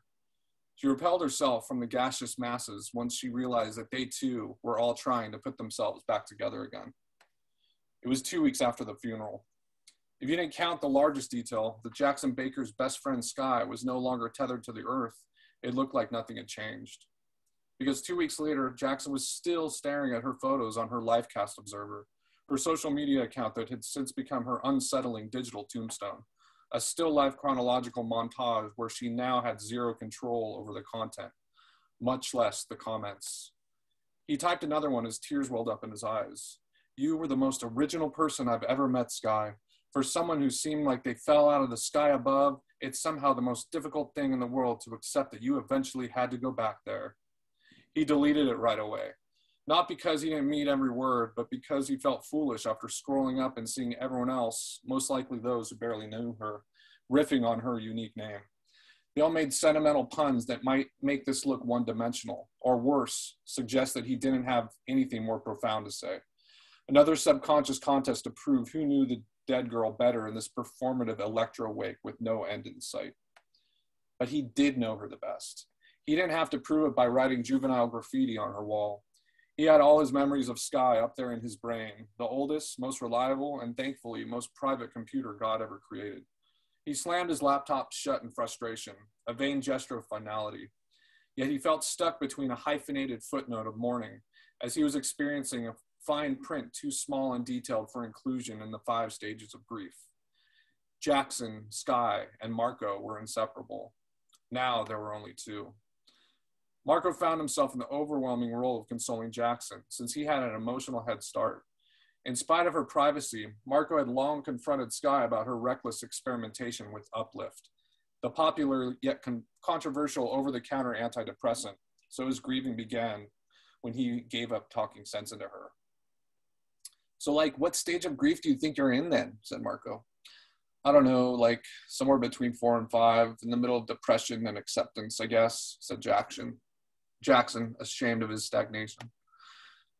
Well, you probably feel stuck because you are stuck. Let me ask you, how often are you creeping on her Livecast observer? Because you know that's just going to make it worse. Man, honestly, if I'm not at work or talking to you, I am on that shit. I can't stop. I'm always worried about what you told me. What? What did I tell you? About a person's 3 deaths. Yeah, so what about it? Well, I could accept her first death, her body no longer working. I can see how this is all temporary at best, he said, motioning to his chest and torso with his 2 fingers. I can even accept her second death. I might have had tears in my eyes that day, but I forced myself to watch every inch as they lowered her casket into the ground. But a person's third death, the whole forgetting about them thing, that's one I refuse to deal with. Can you blame me? No, I understand, said Marco, but you got it a little twisted. A person's third death isn't just us forgetting about them while we're alive. I don't think that's possible the way we love Sky. The third death would be you or I dying. Eventually, all of Sky's loved ones will pass away, so we'll be unable to think about her anymore. That's the third death. Her circle fading so we can no longer keep her inside. Jackson thought it over. I don't know, man. I've been like taking Uplift and just like everyone's been complaining. My recommended doses barely work anymore. Maybe I should just take as much as she did. At least I wouldn't miss her this bad. Man, you sound ridiculous. You want to die like all these fools? I really can't believe this Uplift shit is even legal. A person can only get so happy, you know? It's no different from any other dope, man. You get so high and there's nowhere else to go except go die. I didn't mean to imply I'd actually kill myself, man. I mean, Sky was crazy enough to cook it up and shoot it. I don't have the guts to mess with needles anyway.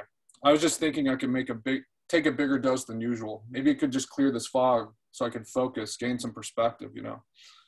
Okay, so you're saying you want to turn your brain on instead of off, right?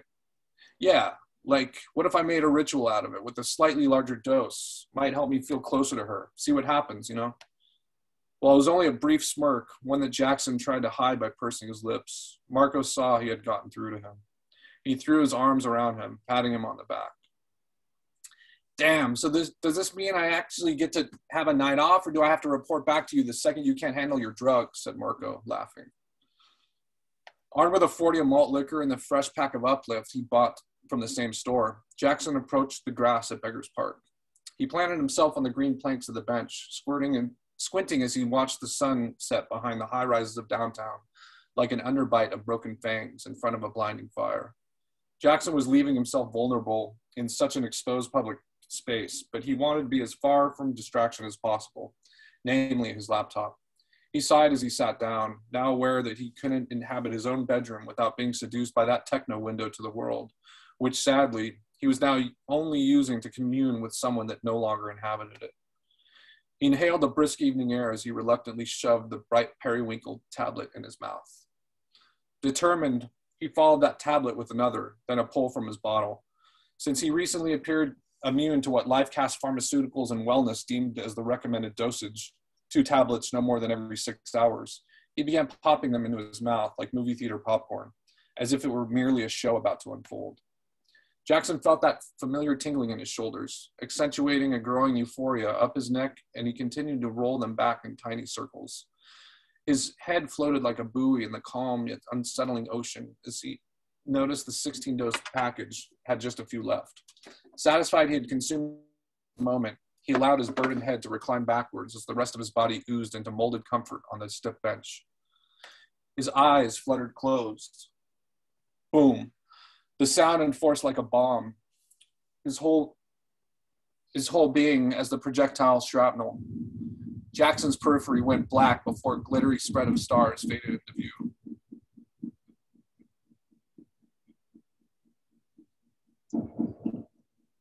God, finally, someone is open. Jackson? He opened his eyes to Sky, his dearly departed friend who remained dear, though appeared no longer departed. Past Sky. She stood there looking at him, smiling, though frustrated as she threw her hands up. Jackson? Sky? Yeah, it's me, kind of. Sorry, this place is a mess. She put another record on her turntable. You know, I don't even want any of this, she motioned to her albums. I'm just using it because it's all still here for some reason. Jackson's sight came into sharper focus. All her possessions lay faded, scattered over his dark room, which appeared a virtual negative film roll of her once vibrant apartment. No posters or Scotch tape photo collages of her and their friends on the walls, just different shapes and varying shades of hue inside a pitch black cube of indeterminate size where only their bodies were illuminated. Sky, how are you? The closer he walked to the wall, the wider the angles fanned out, ever expanding into darkness. I mean, I'm fine, I guess. We don't really do that, though, here. Don't do what? You know, like emotion. What do you mean? The question was delivered with a slight surprise. He realized he hadn't given her the hug he vowed to give her if he ever saw her again. In paralytic awe, those synapses wouldn't fire. What do I mean? I mean, that's why I'm stuck here. Too much emotion, too much information. You guys wouldn't let me go. You, Jackson, would not let me go.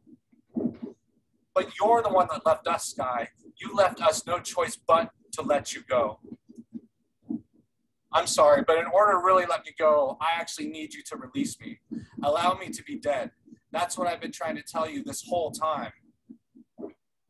All this time? You're telling me you didn't hear me, or at least, like, feel me speaking to you when you were staring at me through your screen for the past 2 weeks? Well, I did notice that no matter how many times I saw a photo of you or anything resembling you on your Livecast account, the worse I felt. Yes, exactly. That was me telling you to leave me alone, that you were doing it wrong. I swear this feels like screaming at a massive crowd who claim they're there for me, but their own chatter drowns me out, even though it's me they're trying to recapture. She paused, staring at him straight in the eye, but careful not to expose too much because any semblance of passion might confuse her message. That's what it feels like I'm captured, stuck.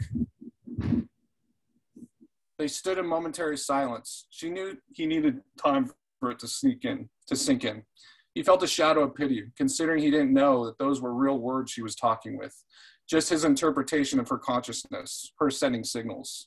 But it seemed to be working. Can I ask you what you meant when you said finally someone is open? Sure, it's a little complex, so please try to keep up. Pascal fought to find consistency in her drone so he can interpret it as Earth words. It was no longer her way of communicating. In a way, it's natural you all commune with me through the Livecast observer, where a lot of your shared memories are how you prefer to remember me. But we don't get the same satisfaction on the other side here. We can see you crying, having that catharsis, but we can't really respond. That's because emotion is an earthbound construct made only to interpret one another's vibrations. Since web technology is new on Earth, a lot of us are fastened here on the rim of the drain, if you will, trying to tell you to stop occupying us so we could pass over properly. Here, look. Pascal took Jackson by the hand and led him to the wall. A window appeared, offering a view of endless rows of other black cubes suspended in black void just like hers. Now in context, the view of this totality resembled an endless battalion of fallen dominoes. Here, come closer. Jackson squinted his eyes, focusing on each cube's contents. Each one was inhabited by another past version of a departed body, screaming at portions of pixelated data. Some were trying to talk sense into whoever was on the other side. Others were in the throes of abandonment, giving up their own ghosts. It was hard to watch, so he took a step back to process. I know this is a lot, but I think you're getting it. The toughest part is that we can't blame you because you are basically looking at, well, our interface. But we have to blame you because you're making this harder on us than you can ever imagine. You see it as empathy, as connection when it's actually a selfish gesture. Imagine a doctor refusing to cut your umbilical cord, just staring at you while you scream. So why me, Sky? How was I the one you were able to get through to? Well, there's two factors here, and they're both really difficult for me to say to you. Why? Okay, one, I'm not condoning it, but you nearly consumed the same overdose of uplift that I did.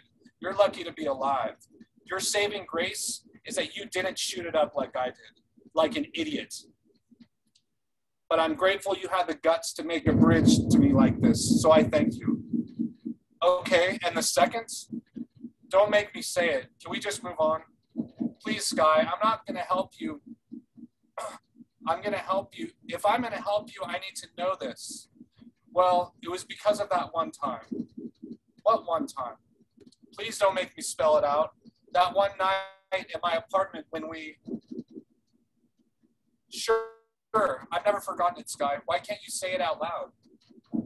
Because we have to unlearn emotion, graduate from information here in order to pass on. If I expose myself too much, then maybe you will too. Then it will be my fault if you can't go back. I can't do that to you. It took all her strength to contort her face back to stoic. Realizing that she may have expressed too much anger, the pendulum threatened to swing to the opposite extreme. Sky, this sounds like the same excuses you were making back when you were alive, when you couldn't handle your own feelings.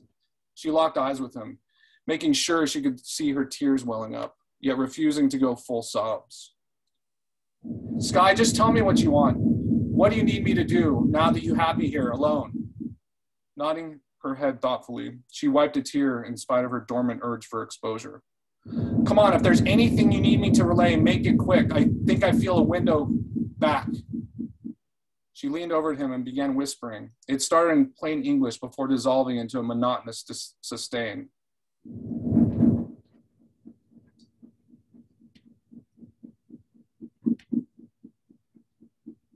Jackson, wake up, bro, you there? Marco was leaning over him on the bench at the park, slapping him lightly on the cheeks to make him come to. His eyes wouldn't open, but his mouth began to speak. Her email, her password. Delete it immediately, all of it fast, please, he whispered faintly. Confused and worried how ghastly intoxicated Jackson was, Marco still took the orders as gospel. He took out his phone and began thumbing his way into Sky's livecast account, occasionally one-handing it as he put his arm around Jackson for warmth. Marco shuddered, the way Jackson's mouth kept opening and shutting like he was speaking somewhere else, to someone else. He saw Jackson's lips begin to pucker, his tongue emerging through his undulating lips as it licked the night air. His breathing got heavy, culminating with an amorous moan, then one last breath from Jackson Baker's earth body. Back in the cube, the two became one, then became none, then became everything always and all time, as the remedial images of their human forms dissolved, no longer obligated to illustrate themselves to those they left behind. That was fucking wild. How did you do that? What were you using? Oh, it's a synthesizer. Oh, okay. I had no idea, but the effect was amazing and really perfectly captured what you were doing with the punctuation and the story. I think. Oh, good. I'm glad it worked out. Yeah, it was like a last minute decision, but I'm glad. I haven't touched that thing since before the pandemic, so I'm glad I got to bust it out again. It was fucking fantastic. And you know, while I was listening to you, it struck me how much range you have as an author. Like, this is so phenomenally unlike anything I've heard you read before.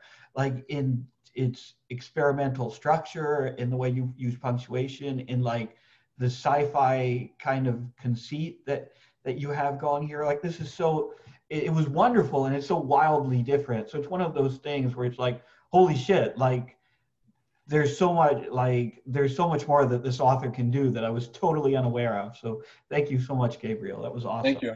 Thank you for the opportunity. As someone who has like zero range and everything is at one note, very much respect your range. Oh, thank you. I have to thank my friend John Paul from our local, he's my best friend. He's like a sci-fi fanatic. So he's a huge influence on me. I write for his sci-fi podcast sometimes. He's kind of opened that whole world to me.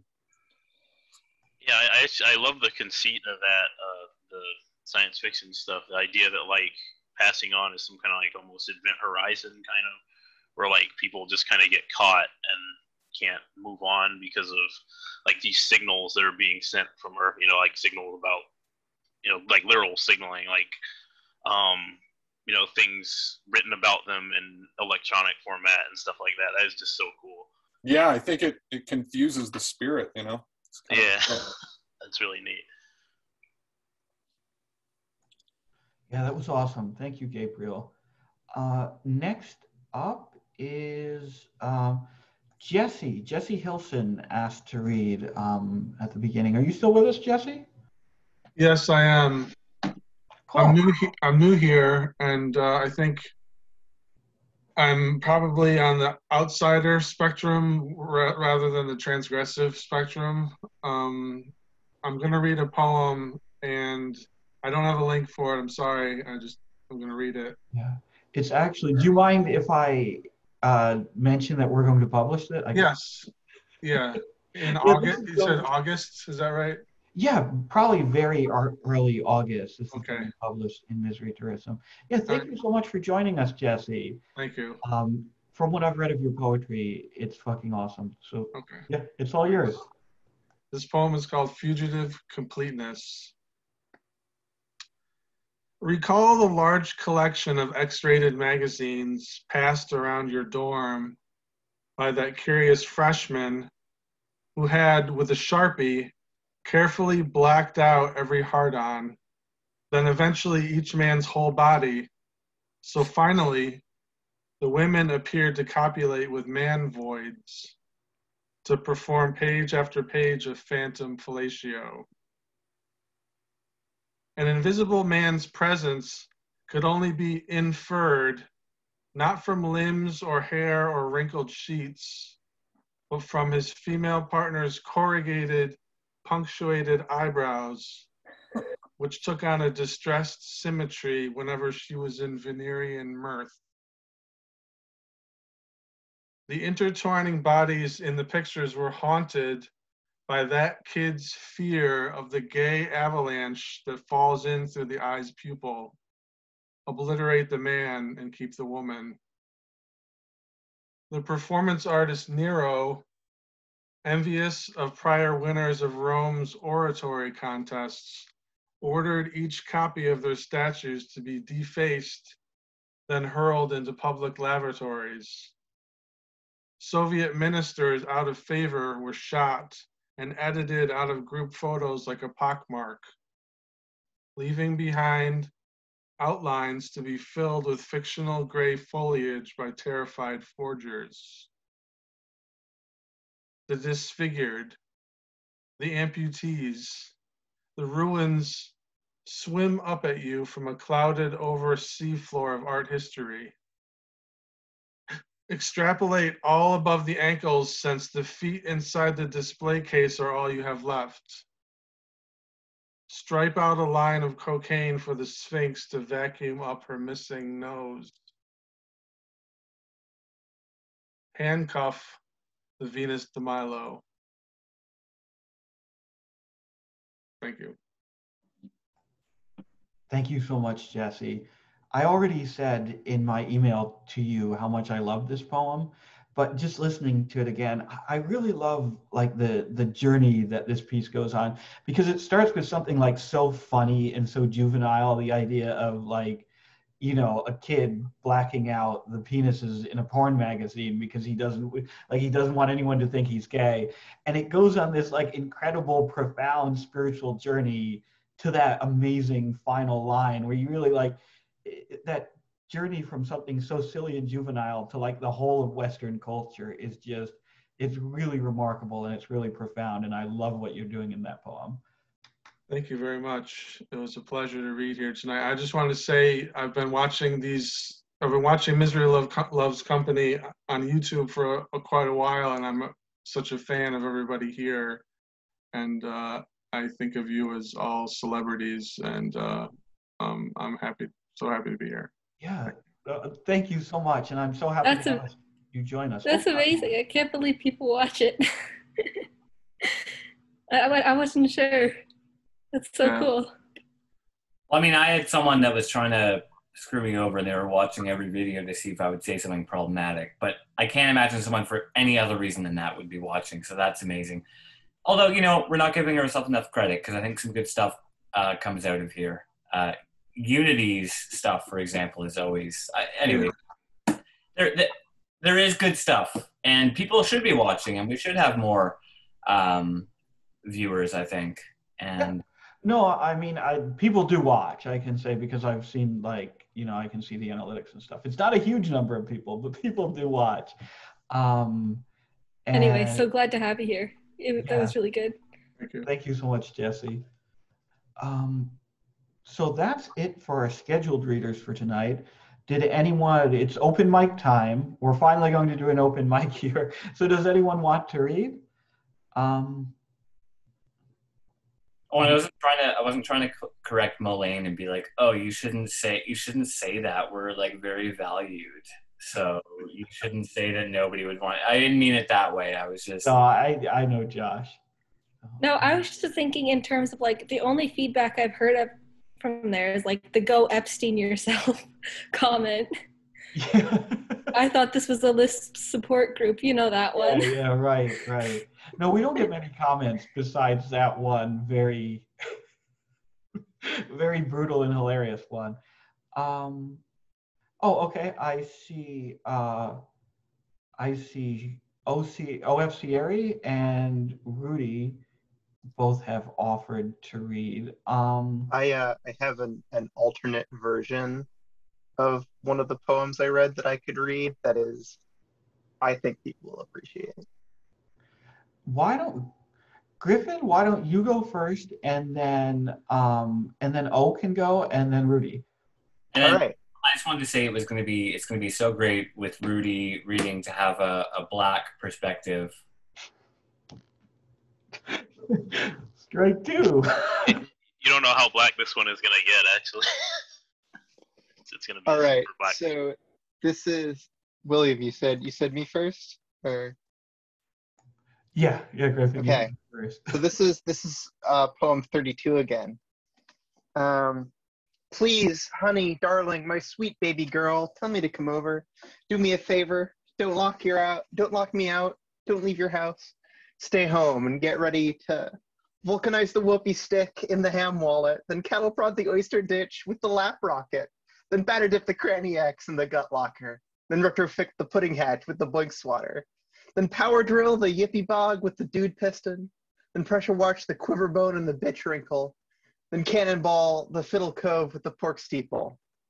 Put the you-know-what in the you-know-where, pronto. Please, if you're down, tell me now before my morning wood rips right through my boxers and my jeans. Please remind me what that's from. That's Foxtrot Uniform Charlie Kilo by the Bloodhound Gang. Bloodhound Gang, right. Oh. I am so ashamed that I remembered that. Yeah, that was the alternate one that I ended up not going with for the actual final version, but God damn it. Okay. Oh, you're up.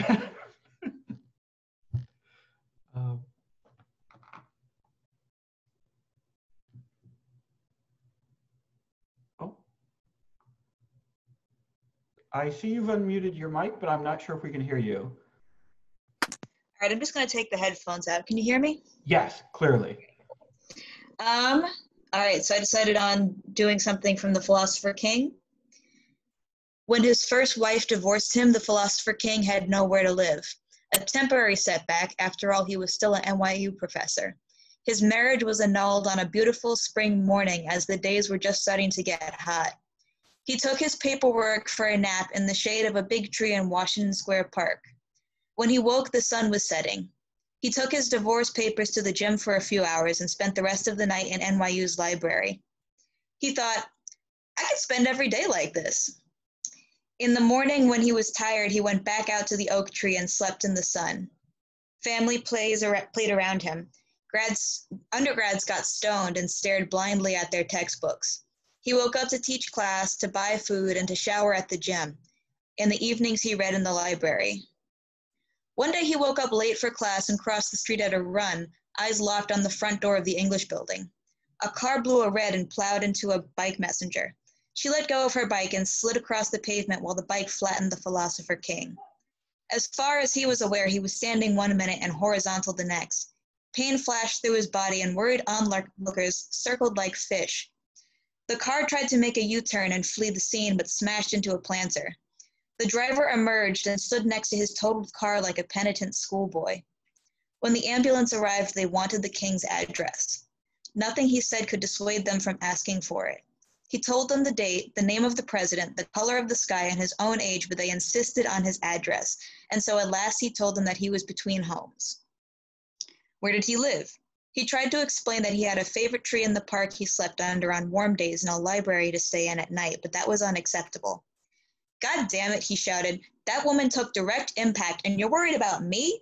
Look at me. Look into my eyes. Take my blood pressure. Check my vitals. Tell me why I'm the patient. Give me one good reason, and maybe I'll think about getting into that van.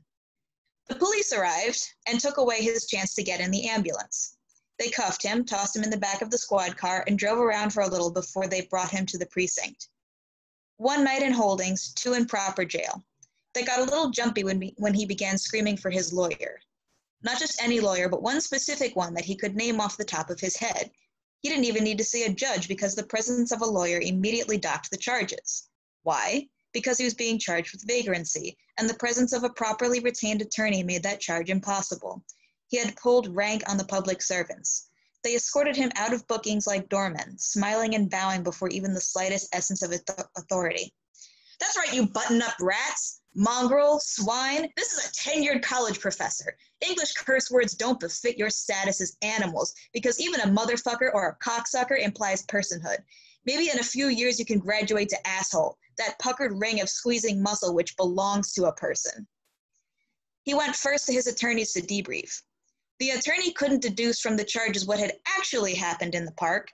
The Philosopher King thought they'd have a good laugh over the events, but once he was done, the attorney just looked confused. You're living in the park? An explanation was needed.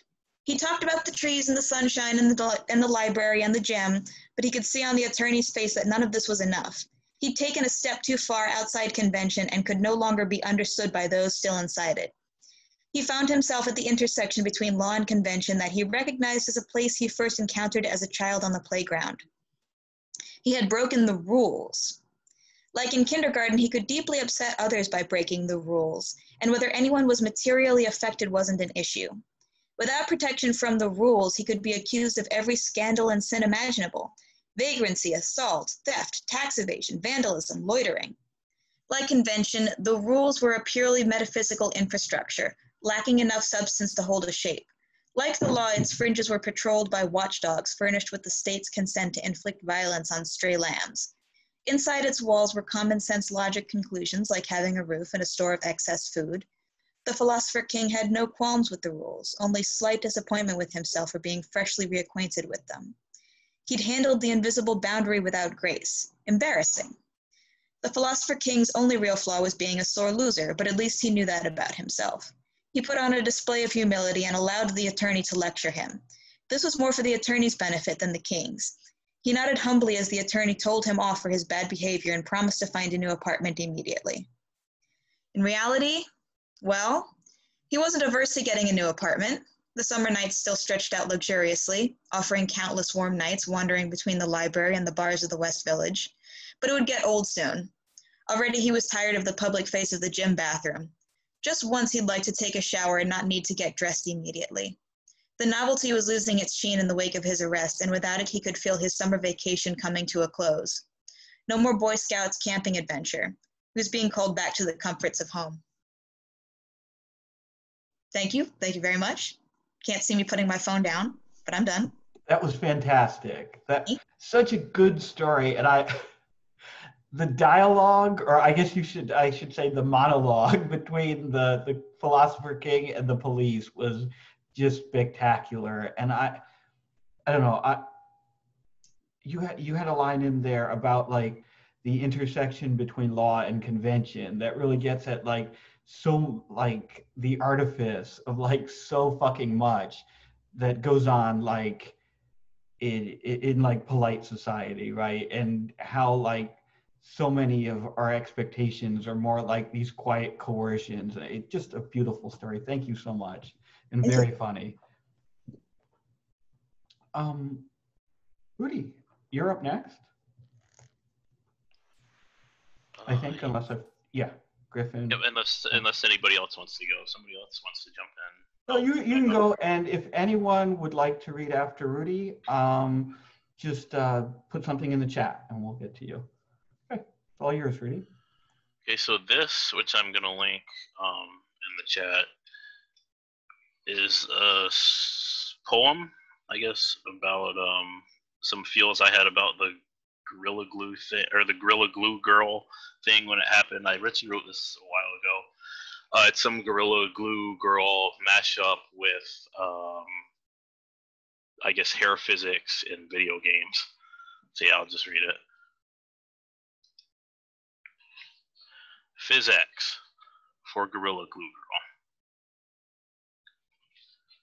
Currents, the Joneses demand we employ an extra nigger, shiny, black and green, and gold, or Jack will beat us and bond that some bitch to a free slot, take the big load off Maine. Weave Newtonian dreams. Rigid bodies gyrate in there. Shake it, baby. Said with 2000s era machismo. It's hot enough to fry a goddamn egg or white, ropey, sticky goop. While soft bodies are torn like bed sheets, Victorian dresses, Hamiltonian excesses, Jefferson couldn't stop, little hot messes, vertexes are parted wide for dick. A fluid situation. Touch me and get stuck to this silent tar baby who'll, yes, sketch universes where ebony witches might carry tanglefoot bags, stamped with any monkey logo. DC-15 to settle down. Black cousin it. 'Cause we're hexing beyond those crypt-dominated days of choosing a single model, style 16, from a lineup.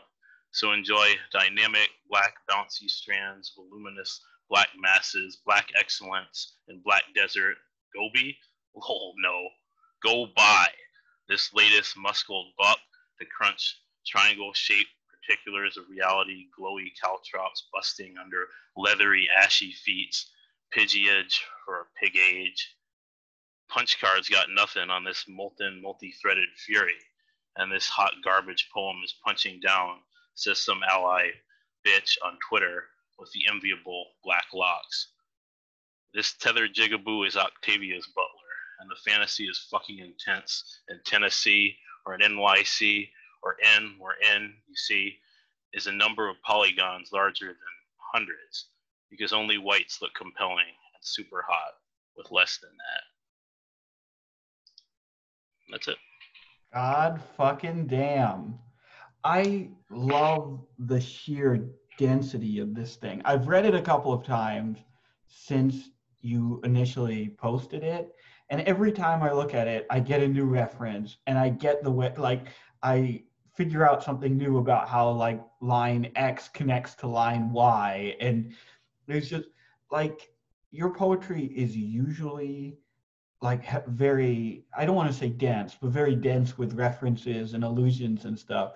And this one in particular, and yet it's like so like intensely, viciously sort of passionate too, and personal too. I don't know. It's a great fucking poem. And we published this one. This is a Twitter exclusive, I think. Yeah. The fucking like density of wordplay in this is like incredible. Like, it's astonishing. I love it. Thanks. I wrote it, like I said, it's about, I guess, hair in video games. The PhysX reference is a reference to the PhysX card, which came out, I think, around 2008. It's an extra card you put in your computer and it makes the graphics more bigger, basically. And actually now it's on every GPU. PhysX is like a platform on every GPU, but yeah, that's what preference is. Awesome. Thank you so much, Rudy. I see Blick, you'd like to read. You have a piece you'd like to read? Well, wait, I just wanted to say, Rudy, as Sorry, a POC author, I find this really brave. Thank you. Strike three? I don't know. That was on the cusp where it was like, dang, that could have... Strike 2.5, he's like really on the edge now. Anyway. Love you too, Josh. Blake, you definitely carried the piece that was just published yesterday, and are you still with us? Okay, thanks. This is it. I've been doing a fracas. It seems to be like an ancient theme between the Romans and the Greeks tonight. This is a piece that's based on a photograph that Jana Hunterova, who's a award-winning Prague photographer, shot in December. And so, let's see, that's the photo. It's called City Sidewalk Christmas Eve 2020. It's a stream of consciousness without any punctuation, so bear with me, please. Do my squeaks and squeals sound like frightened cries of hopeful breaths crushed inside a fabric of society that brings exhaled warmth to my facing of known yet unseen dangers?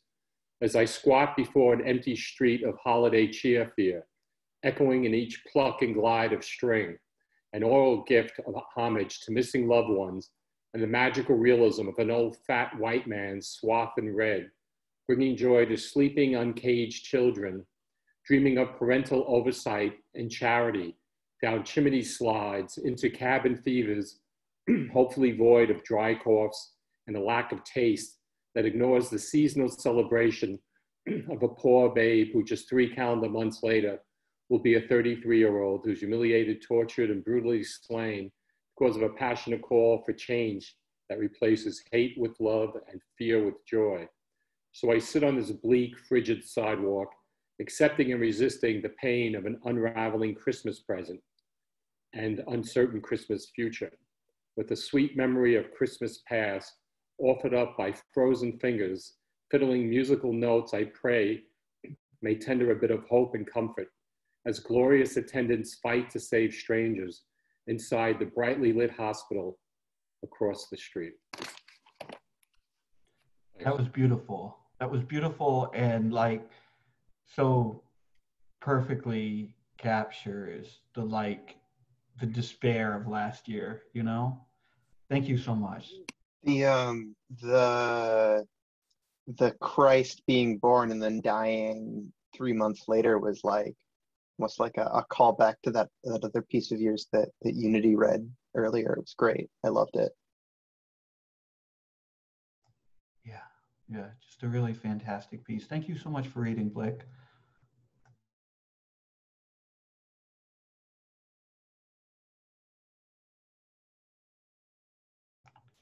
I think I actually, I may have unmuted, I think I unmuted myself, muted myself, spoke, and then unmuted. Anyway, that was a beautiful piece, Blake. Thank you so much for reading it. Would anyone else like to read tonight is what I think I said while I was muted. I believe I saw David wanted to read. Oh, cool. Yeah, David. It's not it's not my work. It's the work of someone else. It is by this one person by the name of Jim Daniels. I have the book here. It's called Punching Out, right here. It's a pretty cool poetry book of I mean, hopefully it's not too corny when I say it. It's like really like working class kind of poetry. It's about like working in a factory and like dealing with the dehumanization and the shit that you go through with that. This was also written like in the midst of like, you know, like Reagan and his absolute decimation of the American working class. And it kind of has to do with kind of that stuff as well, in particular. And I wanted to read like a particular section of it, which fortunately isn't terribly long, but it's also one of my favorite sections of the whole book. I think all 4 poems are just really, really good in it. So yeah, this is from Punching Out, and this section is the little section, or chapter, whatever you want to call it. It's called The Village Idiot. Ronald Evans and his stepson, Michael Nitz, both former auto workers, beat Vincent Chin to death with a baseball bat outside a Detroit nightclub. They apparently thought Chin was Japanese and blamed him for the industry's joblessness. Both received probation for manslaughter. This one is called Not Working. The city lights on the hill across the river from this concrete park are not winking at me. They're singing a song about briefcases and broken pianos. This night, a black limousine speeds past, drops a bundle of ticking stars in front of me. Messed up on cheap wine in the middle of all this business, I cough up a hawker, spit it into the river. The hand on my shoulder could be the soft weight of the night, could be an unfolding angry fist. It is the hand of no friend, of move on. Someone is always calling me away at such moments of clear vision, with words like property and law. In the morning, I will join the line curling around the corner like a smashed snake, twitching a bit at the end. Yes, I will wait my turn like the rest of them, my fists unclenching like alarm clocks. I sit on the stoop of my father's house, allowing myself this luxury, untaxed and uninvited. I tug on my beard, hum and rock like the village idiot. I sit for a long time. I hum so quietly, not even the mailbox hears me. This next poem is called In Line. I stand in line with the rest of them, shuffle my feet on the floor, shifting my weight from foot to foot like a naked kid in line for a football physical. Nowhere to hide, eyes on the floor. I have no skills. That's what I will learn here today. This next poem is called Costs. I press my nose to the screen and wait for the dog. Dark sky tonight, the moon getting some time off too. I think of the numbers. How many cars America buys determines whether I work or not, whether I have money or not. My dog jingles as he trots around the corner and the music of his chain hits a warm spot. I crouch next to him. Our breath steams the air. He licks my face, glad to have me home. Maybe I buy his friendship with food. He's trained to accept the chain, to wait patiently while I hook and unhook it. I do not miss the noise and sweat. I may get called back soon, or I may not. I let the dog back into the house. They have lists. My bank account dwindles. I hang the chain on its hook. I search for more ways to save. And this last one is called Back. Driving down the same bumpy road, I fight to get my place back. I know the way, which lot to park in, which lane to turn down. I whoosh a fly out the window, slamming into park. The same gray coveralls, same broken glass. Past the guard, punch the card, new production number, new gloves. Same old grease and dim lights. For lunch, I eat the same meat, the same stale bread. Friends are still friends, and assholes, assholes. The quarters I drop into the coffee machine, sing a song I've memorized despite my lack of faith. I fold my hands around the cup, thinking about how much I need this job. The first bitter sip.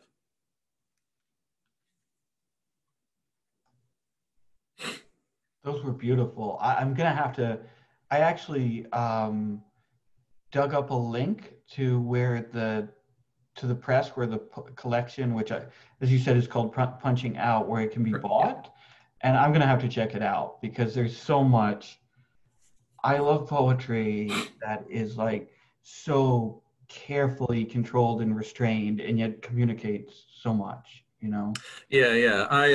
I happened upon that because just like pure luck, when I was still in university, the like entire like basically all the humanities departments, more or less, were moving to like a whole new building, and the people there, like the professors and grad students and stuff, I think, who had offices there, they were just like giving away books for free that they just felt like giving away. And this book is one of the things that I managed to snag. Yeah, damn. I actually just put the link to the where you can buy the collection in the chat. So if anyone else wants to check it out, you can find it there. And I also tweeted it out. Did anyone else? Thank you, David. Thank you so much for reading. Yeah. Did anyone else have anything they wanted to read tonight, or are we ready to call it a night here? Well, no, I thought we were gonna talk after. Oh yeah, I mean, call the reading a night. I'll always leave the chat up for, I don't know, an hour or so after, you know. But did anyone put anything in the chat? I didn't see anything, but I always have a way of missing that. I didn't see anything, but if anybody wants to jump in, just jump in. Okay, last call here, guys. Okay, if not, I'm going to leave, as I said, I'll leave the Zoom chat up, but I'll stop recording in a minute here. If you're watching this after the fact on YouTube, we do this every Friday night at 8 p.m. Eastern Time, 5 p.m. Pacific. Misery Loves Company. Check us out on Twitter at miserytourism.com, at miserytourism on Twitter. We tweet out the link about 15 minutes before the show starts. And while I'm stumbling around, garbling everything here, I did want to say before I stop recording, just remind everyone, A Rough Guide to Bear Creek, Stuart Buck's Bear Creek Gazette collection is still up on Kickstarter. I'll make sure I tweet out the link as well, but definitely Stu is doing amazing shit over at Bear Creek, and he can pay, and he pays his authors too, which is spectacular. So yeah, anyway, that's that. Fuck it, we're done here for tonight.